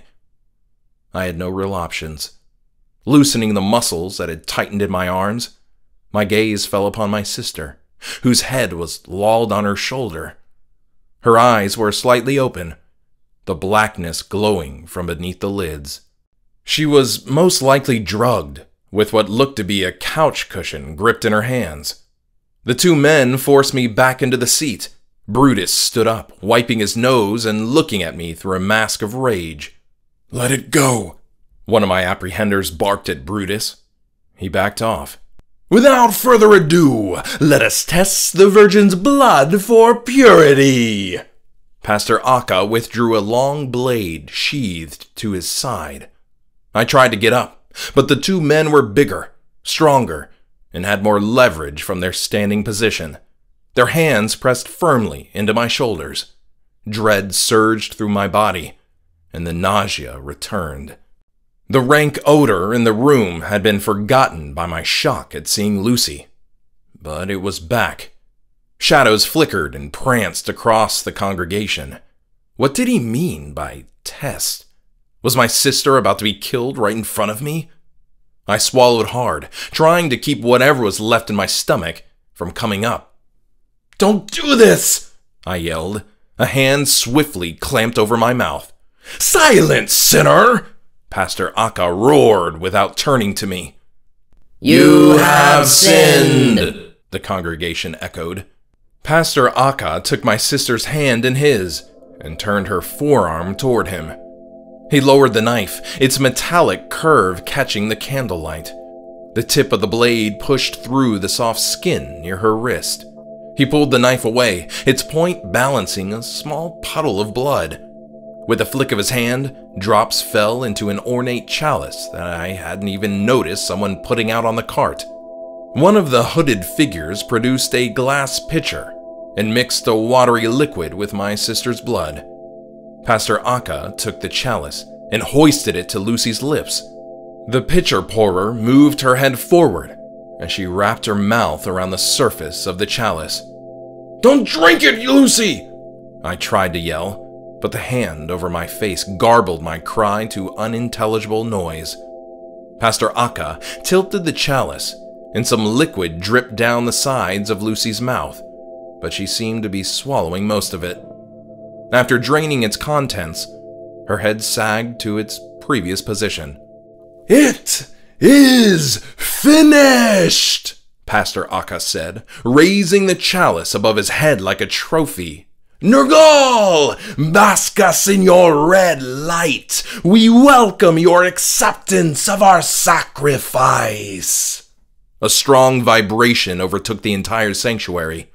A quiet rumble sounded throughout the room, and the roosters voiced their concern. A dim white light bloomed from within the vase. It grew and filled the glass structure, spinning round and round like a small tornado. From the pews, the crowd chanted, "Hail Nergal! Hail Nergal!"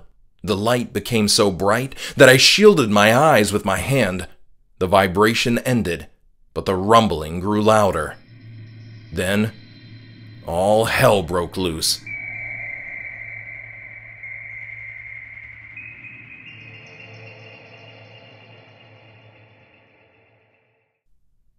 Chapter 10. The white light streaming from the vase turned yellow, and a rushing wind filled the sanctuary. My hair was blown backward like I was dipping into the first drop of a tall roller coaster. Panic overtook the room. "No!" Pastor Akka cried in fear. "This cannot be! She's not a virgin!" He pulled his arm back and slapped my sister hard across the face. The noise of the contact was loud enough to be heard through the riotous rush of wind still blowing through the room. "Whore!" I fought against the two men holding me down, but to no avail. Their grip had lessened upon seeing the yellow light. But they resumed their force the moment I pushed against them. "How is this possible?" Pastor Akka beckoned. The sound of glass shattering filled the room. I looked up to see one of the floor-level stained glass windows broken, colorful pieces littered across the floor. Small lights flew into the sanctuary through the window. They looked like fireflies entering from outside, one after the other. It wasn't until one of them landed near the cart at the foot of the platform that I realized what they were. The fireworks went off, their explosions piercing the air. People were screaming, and some of Pastor Akka's minions ran around trying to escape the threat of sparks that sprang up from the numerous charges. I was thankful to now have my scent capacities overloaded with the smell of burnt powder. Anything to combat the noxious fumes from the feces mounds that permeated the room. The lighted wicks continued to fly in from outside the window.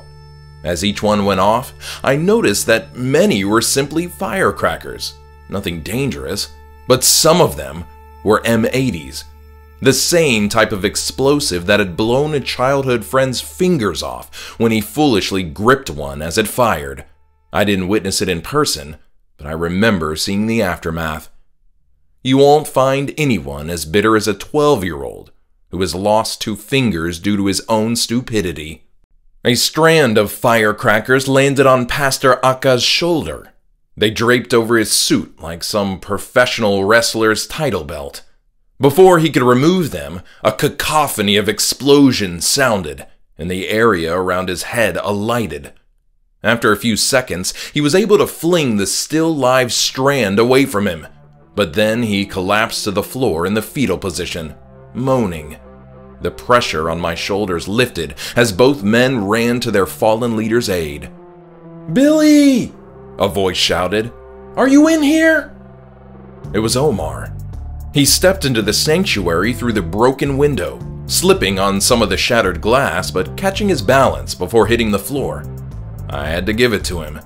He knew how to make an entrance. The entire room was filled with a smoky haze, and bits of firecracker lay scattered all over the carpet. "Yes," I said, stepping down off the platform. "Come here! We need to help Lucy!" He ran down the aisle, but hands grabbed out at him from amongst the pews. Finally, one of the possessed stuck a foot out and tripped him.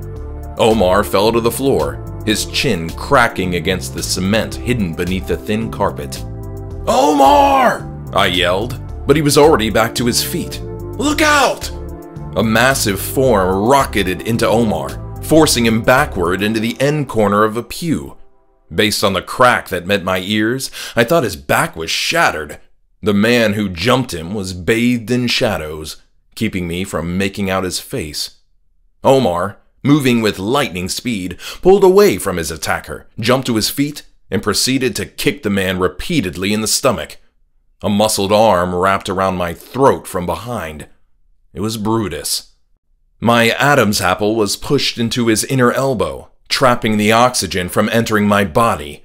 I twisted my torso and stomped down on one of his massive feet, but his tight hold didn't weaken.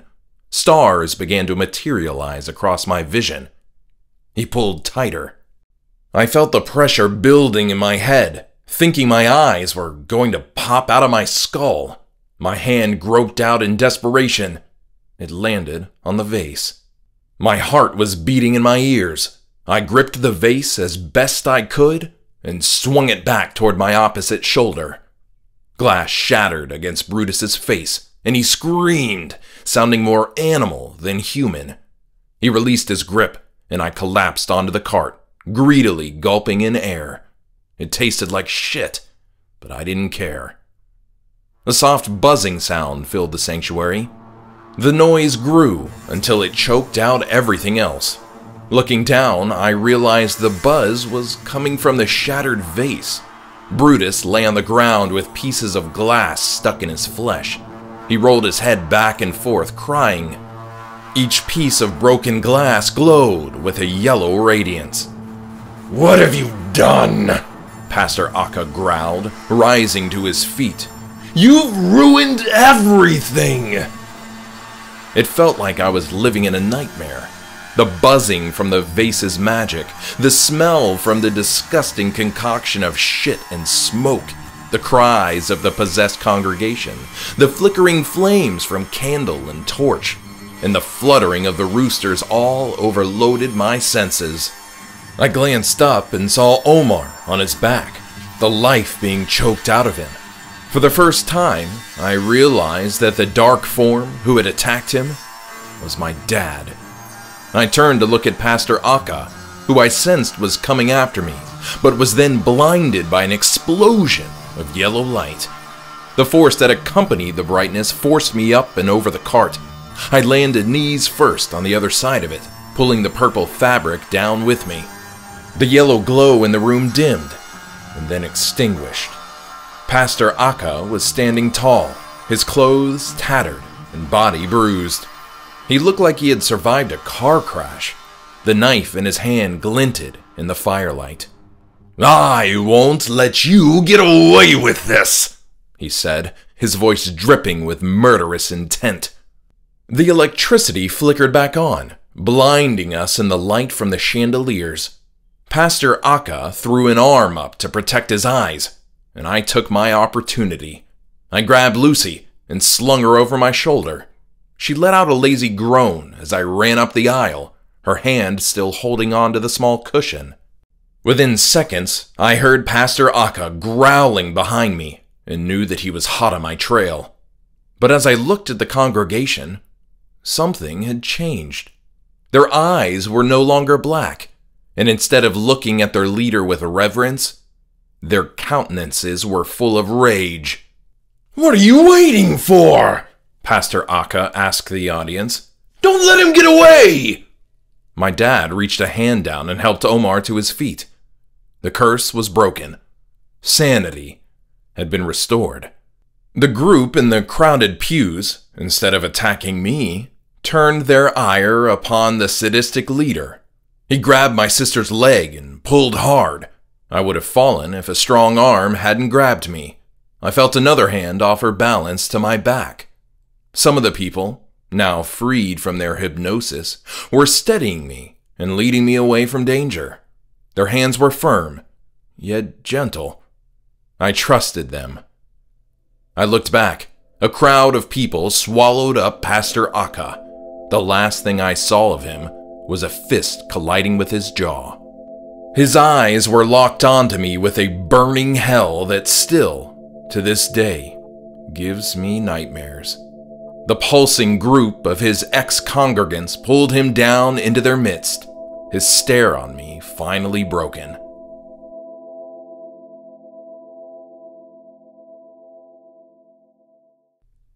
Chapter 11. In the hallway, I finally felt like I could breathe. Leaving behind all the assaulting smells, I pushed forward. At some point, I became aware that my dad and Omar had joined me. They followed my steps from a distance, both limping in their own way. None of us said a word, but there was an unspoken unity. We were in this together, and would do whatever was necessary to protect Lucy. Her weight was grinding into my shoulder, bringing with it the awareness that I had injured it at some point during my adrenaline-induced battle. The front doors beckoned me forward like my bed after a long day of hard labor. I knew that once I pushed through them, comfort, rest, and sanity awaited. Omar leapt past me and pushed the left door open, holding it wide for me to pass through. I angled myself slightly to protect Lucy from knocking into the doorframe.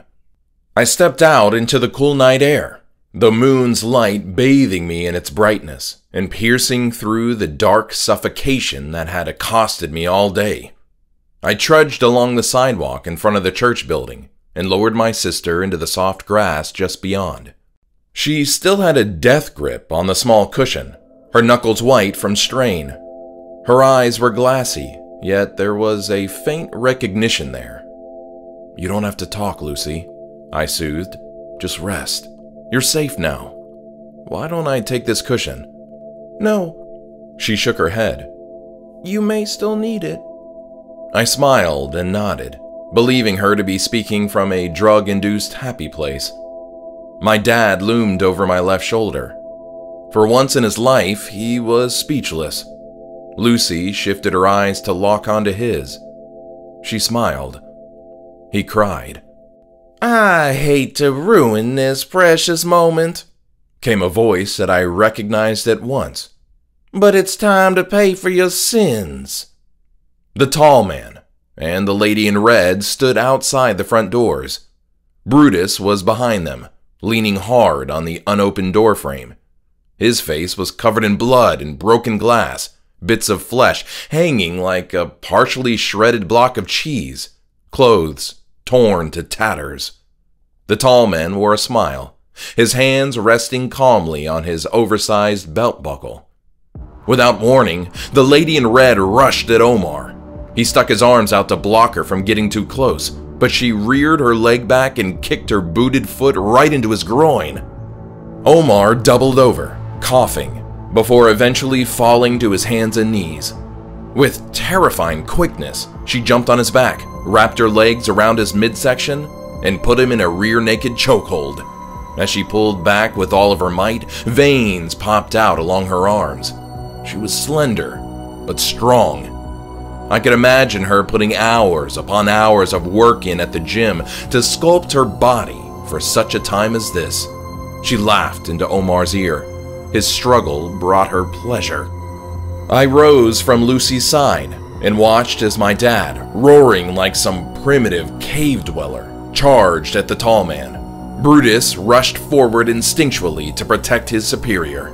Pain was written all across his face, but it didn't slow him down as he collided with my dad and both of them went to the pavement. I shuddered at the noise of their bodies hitting the ground. They tussled back and forth, throwing punches, connecting with some of them, missing with most. A guttural sound brought Omar back to mind. His face was a deep red, and he was desperately pulling at the hold she had on him. I was on her in an instant, trying my best to unhook her chokehold. I had close to 100 pounds on her, but I couldn't free Omar. I pried at her with my fingers, pushed with my shoulder, and even pulled her hair. She stubbornly held tight, eyes blazing. Blue eyes, not black. It was then that I realized this woman was doing all of this not out of some hypnosis, but out of choice. The curse had been broken, but some people were evil on their own. "Let him go!" I screamed. She bared her teeth and shook her head like a petulant child. Omar's skin was taking on a purple hue, and his face wore a dazed look. I slapped her across the face, but she was unfazed. I slapped her a second time, this time hard enough that it stung my hand. She flung back her hair and revealed a bloody lip. My mouth gaped open in shock as she spit, and I gagged as the copper taste hit my tongue. Omar's body had gone limp, and his purple facial complexion was morphing to blue. He was dying. Without thought of consequences, I pulled out my pocket knife. I flipped it open, briefly seeing the moon's glow reflected on the blade, then plunged it deep into the side of her throat. Her eyes shot wide open, and her pupils dilated, a dreamlike expression in her gaze. It was my first time ever stabbing someone. I looked down at the liquid on my hands that felt like warm milk. It didn't actually resemble the comforting nighttime beverage of my youth. I wrenched the weapon out of her torn flesh. It made a sucking sound like a baby learning how to blow a kiss. Blood flooded out of the open wound. It was as if her life force couldn't wait to free itself from her body. The thick liquid ran down her dress, looking almost black against the bright red fabric. She rolled sideways off of Omar. Her toned muscles relaxed, useless to save her now. Her eyes gazed up at the night sky, and then unfocused. A gargle bubbled up from deep within her throat, and then the lady in red stopped breathing. I dropped to Omar's side as he coughed, gulping for air. "Thought I was gonna lose you there for a second," I said, putting a hand on his back. "Don't worry about it. You did great," he said in between deep breaths. After his last word, he launched into a coughing fit. I watched in horror as droplets of blood shot down onto his gray shirt. I had not done great. Screams filled the outside air. "Stop it! Just stop! Stop it!" Brutus was on his back, my dad on top and wailing on him with closed fists. The power and brutality behind each hit was terrifying. My dad continued to scream with each punch. He was yelling for his opponent to stop, long after Brutus's arms fell dead by his side. Blood was spattering back into my dad's face, but he continued to wail on the lifeless body, lost in a blind rage. I moved to his side, not sure whether to touch his shoulder or just let him keep pounding. I didn't have to decide. "That's quite enough," the tall man said. "I believe I've found my new disciples." My dad snapped back to reality at the sound of the tall man's voice. I wasn't sure if I'd heard him correctly. Omar sat up. wiping blood and saliva from his bottom lip, confusion written across his worn face. "Come, join me," the tall man said with an air of importance. "Or you can die. Those are your options." He said this last part with an uncaring shrug. The three of us stared in silence, stunned by his words. This man was out of his mind if he expected us to join his cause. Had he not seen what took place in the sanctuary? It was over. The hell had ended. His wicked dream destroyed. "We aren't joining you," I said, puffing out my chest. I straightened my back to its full height, but still looked like a grasshopper in comparison to the ghoulish man before me. I stepped closer to him anyway. "Then you've made my job easier," he said. His slender hand moved gracefully into his suit coat, then reappeared clutching a pistol. Before I could react, his outstretched arm was pointing the loaded weapon at my face. I was about 30 feet away, yet the steadiness in his aim told me that the distance mattered little. "Throw your knife over that way," he said, motioning to his left with the gunless hand. I did as I was told, the knife disappearing somewhere amongst the church rock garden. My options had run out, but I refused to let him win everything. I turned my back to the tall man in what I'd hoped would come off as defiance.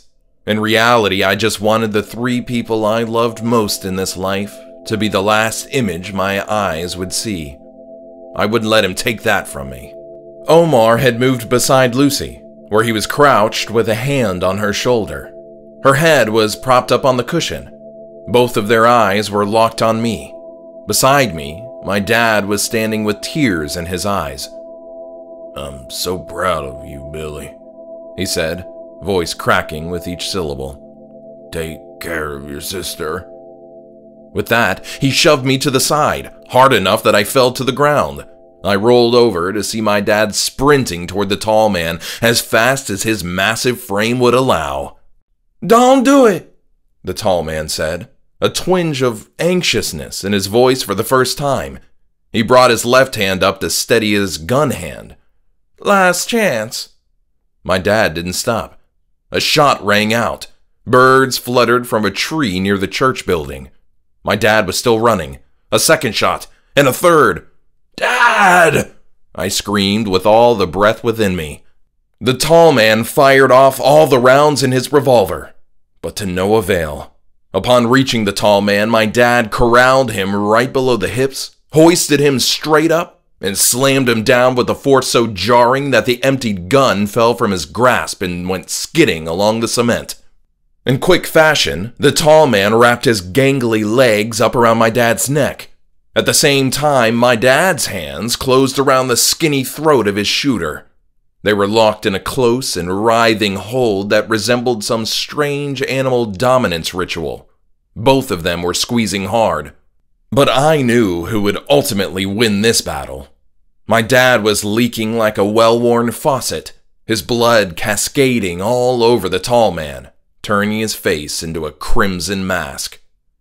I ran to my dad's aid, but the tall man grabbed me with his free hands and slung me to the ground beside them.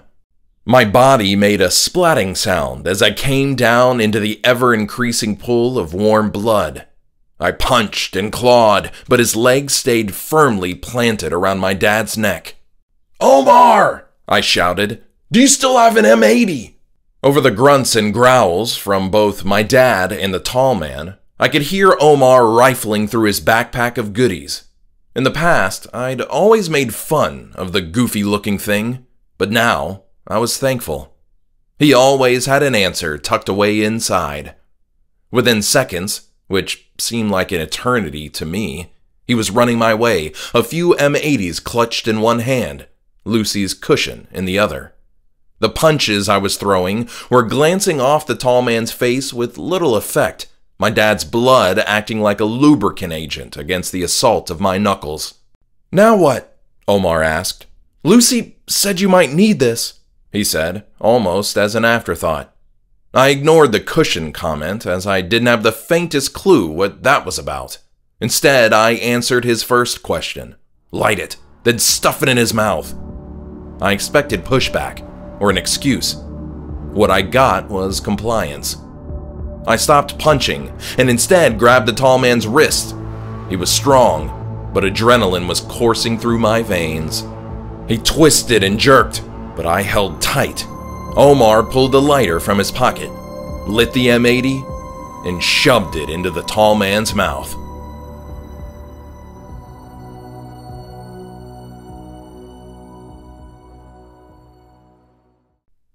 Chapter 12. The tall man spit the M80 out of his mouth with force. It landed a few feet to my right and exploded. The sound it made is still the loudest thing I've ever heard in my life. My eardrums rang and pulsed within my skull.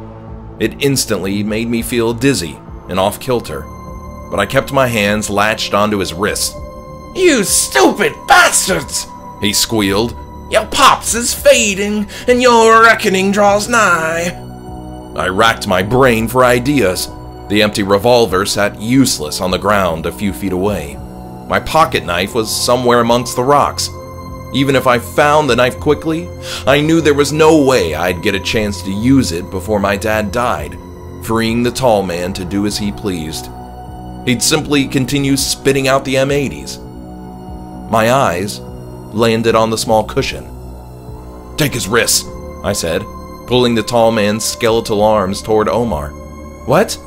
"Just do it," I said. "Drop the lighter and the M80s." He did as I asked without another word. At this, the tall man began to fight back with renewed vigor. My dad was weakening, his choking grip more of a reflex than anything else. I had seconds before the tall man would break free. This was my only shot. Omar, being stronger than me, forced the tall man's arms to the sidewalk. I lit an M80, dropped the lighter, and picked up the cushion. After shoving the M80 into the tall man's mouth, I covered his face with the cushion and leaned all my weight down on it. The tall man heaved with all of his might, lifting us up with him. For a split second, I thought that he was going to throw us off, but then, BAM! The tall man fell back dead. My dad collapsed soundlessly on top of him. Smoke was billowing up from under the cushion, and my nose picked up a mixture of burnt flesh and melted polyester. I puked for a second time, and then passed out, right as I heard sirens in the distance. I woke up the next day in a hospital. The days from that time to now have been a complete blur. Each moment seemed to bring a new revelation. The wild and crazy pieces of the mysterious puzzle that was Slain Lamb Ministries fell into place, creating a strange and gruesome picture. My dad was dead. Ahmed was dead. Lucy and Omar were alive. I'd come out of the ordeal with only minor injuries. My sister, besides the drugging, hadn't been harmed, at least not physically. I am far more worried about the mental hurt this is sure to cause, on top of the recent loss of Mom. Only time will tell. For now, I'm simply glad that Lucy is still alive. We'll sort out the rest once we get there. Omar was back in the hospital, but he only had a few broken ribs and would soon be getting his release. It turned out that he hadn't tested positive for COVID-19. I'm still not sure how that was possible, especially considering the fact that the majority of the congregation of Slain Lamb Ministries had the virus. I guess God is still in the business of miracles, and I guess I believe in them now too. From his hospital bed, Omar recounted for me the bits I was missing during his initial medical stay. The doctors and nurses treated the wounds he'd received from the possessed congregation. He didn't have any broken bones, but he had internal and external bleeding, plus some bruising. On his first full day in the hospital, the same day I'd called into work for laying my plan, he received a phone call. He was shocked and amazed to see his brother's name on the caller ID. When he answered the phone, his brother spoke in hushed, nervous tones. Omar said that he wasn't making much sense. He mentioned something about love and a broken curse. Apparently, Pastor Aka's plan was to infect the entire congregation with COVID-19 and then unleash them upon the city. This was all part of the attempt to free Nergal from his interdimensional prison. At first, Omar thought his brother was a raving lunatic, but during the quiet afternoon hours, he spent his time doing research from his phone. Nergal was the name of an ancient deity that had been worshipped throughout the region of Mesopotamia. Nergal's name means dunghill cock, which helped me make sense of the fecal mound Pastor Aka's acolytes built in the sanctuary, and all the roosters that were released. This god was mentioned in the Bible, and his emblem was a cockerel. He was believed to be a god of pestilence, thus Pastor Aka's desire to spread the coronavirus, as he believed it would strengthen Nergal's hold on our city. Ahmed called Omar again later that evening. His voice was still nervous, but in this instance, Omar sensed more fear. He explained that Pastor Aka had gotten wind of my plans to try and rescue my sister. How he came to that knowledge, I'm still not sure. Ahmed begged his brother to come and help me in my plight. It was then that Omar heard a crash through the phone, followed by his brother's screams, and what can only be assumed is his death at the hands of the possessed. His body was found by police in a locked room behind the sanctuary. His neck had been broken. The funeral is tomorrow.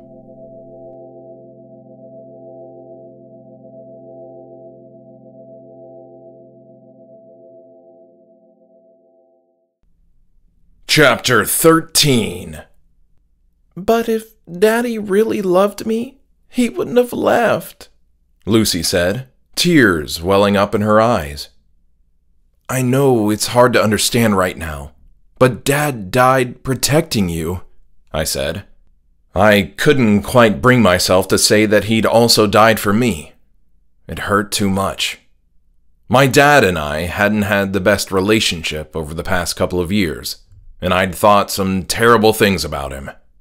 This was survival's guilt, but it was something else too. So, Daddy was like Jesus? I coughed on the water I was sipping. I know that kids can say the darndest things, but this question caught me off guard. I wiped the moisture from my chin. What do you mean? I asked. Well, Mommy used to tell me stories about Jesus. She said that he died to save me. Is that what Daddy did? Guilt of another kind washed over me in waves so thick I thought I might drown. I'd spent years judging my dad and his version of Christianity. But when it came down to it, he did the right thing in the end. He lived out what he said he believed. Yeah, I guess it kind of is what he did, I said, trying not to choke up. So, I don't have to stay mad at him anymore, Big? My heart melted. I was so relieved just to hear my old nickname come back. It may sound silly, but hearing her call me Big reassured me that everything was going to be okay. Lucy would be all right. What were you mad at him about? I asked. She had me intrigued. That pastor of our new church reminded me of Uncle Jenks. It made me mad that Daddy would bring me around him. Do you remember how mad you were at Daddy when Uncle Jenks hurt me? Yes, I remember, I said, shifting uncomfortably in my seat. The truth was, I'd never forget. My uncle's monstrous actions, coupled with his crazy religious beliefs, were what caused such a change in my own faith. Well, that's how I felt about Daddy for bringing me around Pastor Aka. He scared me just like Uncle Jenks did. I didn't like the way he looked at me. Lucy was staring down at her hands. She never made eye contact when she was feeling uncomfortable or overwhelmed. I remember it so clearly. My dad and I stood in the laundry room on the night the police arrested Jenks. I refused to call him Uncle Jenks anymore. We had put Mom into the ground only months before. Dad, in his grief, had reconnected with his estranged older brother. I only remember seeing him one time in my childhood. He showed up to my backyard birthday party when I turned 10. As unperceptive as 10-year-old boys can be on their birthdays, surrounded by their closest friends, no girls allowed, except my girls, Mom and Lucy. It took mere minutes for me to realize that something was amiss. I saw Jenks come in through the back fence, had seen him hug Mom and Dad, but I didn't know who he was. We didn't have any pictures of him up in the house. His name never came up at dinner. As far as 10-year-old me was concerned, my only uncles were my mom's brothers. About the time all of the pizza was being unboxed, I noticed that my dad and Jenks were on the side of the house, away from everyone else. They were arguing. Jenks was swaying side to side, and at the time I thought he was doing some kind of funny dance. I know now that he was just drunk. My young curiosity was piqued, but pizza was a stronger draw. I sat down with my friends, stuffed my face, and the curious sight at the side of the house quickly faded away. Before I could finish my first slice, though, their argument had turned into a screaming match. The next thing I knew, my dad was dragging Jenks forcefully by the collar of his shirt, through the back gate, and out of our lives. I didn't see him again. That is, until Mom died. "How could you say that to her?" I asked, practically yelling now. "Because I believe it," my dad said. The laundry room was small and cramped. We stood almost nose to nose, his back against the dryer and mine against the washer. A hum filled in the silences between our words as clothes tumbled dry within the heated vortex of the machine. "Everything you believe doesn't need to be passed on to a child in grieving," I said. "I'm grieving too. This thing. And your mom." "There's the problem, Dad. You're always making things about yourself. You say shit to make yourself feel better, and this thing was the raping of your only daughter. Can you even bring yourself to say it?" I stood tall, seeing as it was your fault. "This was nobody's fault," he yelled. "This was one of those things that happens in this wicked world." His voice trailed off. I knew my words had hurt him. I was glad. "Yeah, that's what you say to comfort yourself, and that God will use it. You make me sick." My dad stared down at his hands as teardrops fell to the linoleum. After we'd learned about Jenks's arrest, we decided to sit Lucy down and tell her. She'd been having night terrors for weeks, and we assumed it was because of what Jenks had been secretly doing to her while Dad was letting him crash on the basement couch. We may never know how many nights he snuck up to her room. She still won't talk about it, with us or with her therapist. So we sat her down and told her the good news, that her abuser was locked up and couldn't hurt her anymore. There was no change in her countenance when she heard this. She stayed stoic throughout the conversation. That is, until my dad made the comment. "God can use this for good, sweetheart." Lucy frowned, her eyebrows furrowed, and then she grew stoic again. But for those few seconds, she'd shown an emotion. Confusion. It pissed me off. She had enough confusion in her life. Within a 3-month period, she lost her mother, gained an uncle, and then that same uncle took her innocence. Later that night, after tucking Lucy into bed, we found ourselves in the laundry room. It was the room that was farthest from hers. My blood had boiled all night, and I was ready to unleash the fury on my dad. He cried for a few minutes, then spoke again, his eyes bloodshot. The light bulb dangling above us flickered and then settled. He took a deep breath and spoke. I've got faith that God can take this terrible situation and use it for good. I'm standing by that. I've lived and seen more stuff than you can imagine. Here we go, I interrupted, rolling my eyes. Just let me finish, he said. I did. I've witnessed some horrible things, only to see them work themselves out in the end. I can't explain it. It's just something you gotta see close up. My faith tells me that God is behind it.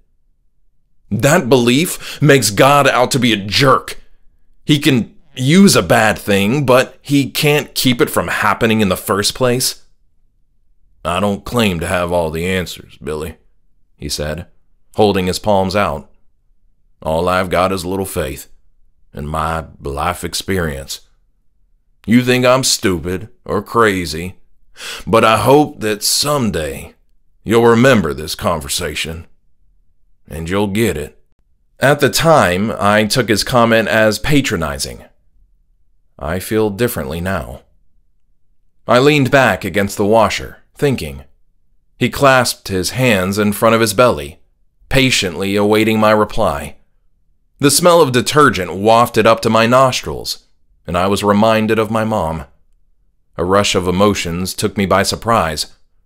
I didn't want to cry in front of my dad, so instead of giving in to the grief, I gave in to the anger.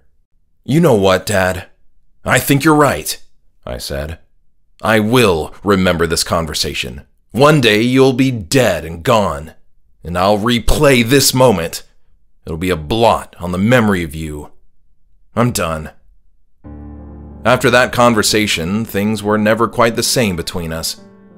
I knew that I'd broken his heart. In the moment, I'd meant to do just that.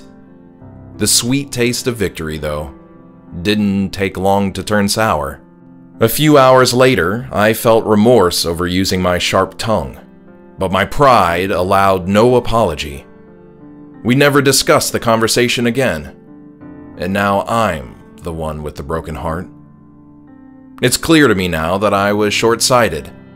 I thought I knew it all, but my dad was right. If I am going to allow my faith to be rekindled, it has to start with this.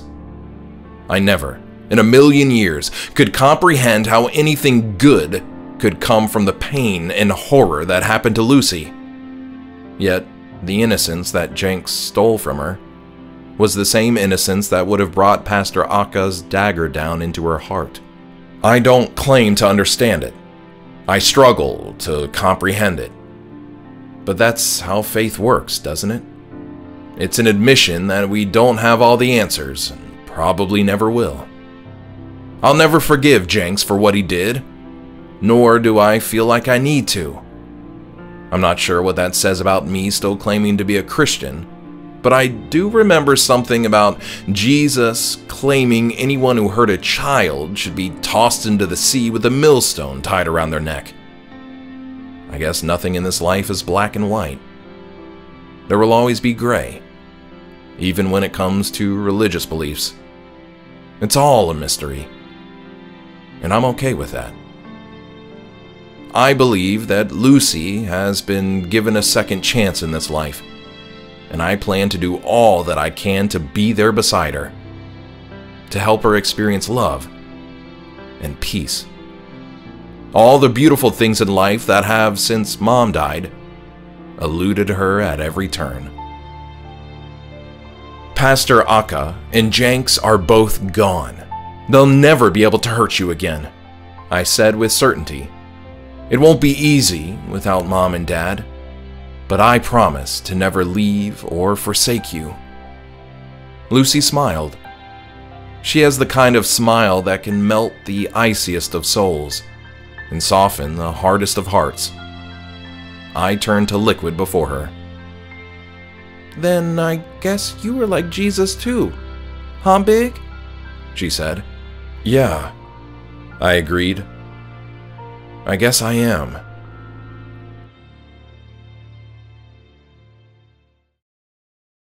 Greetings, dear listeners. Thomas Gloom here. Thank you so much for coming on this wild ride with me. I put a lot of my heart and soul into both this story and the audio production of it. If you liked what you heard, then please consider leaving a review for Disciples of Nergal on Goodreads. If you want to read or hear more from me, you've got plenty of options. Check out www.thomasgloom.com to learn about my books and where you can follow me on social media. For an even more intimate view into my writer's life, join my newsletter, GLOOM'S Graveyard. You'll see the link on my website. If you're ready to hear my audiobook narrations, then search my name on Audible.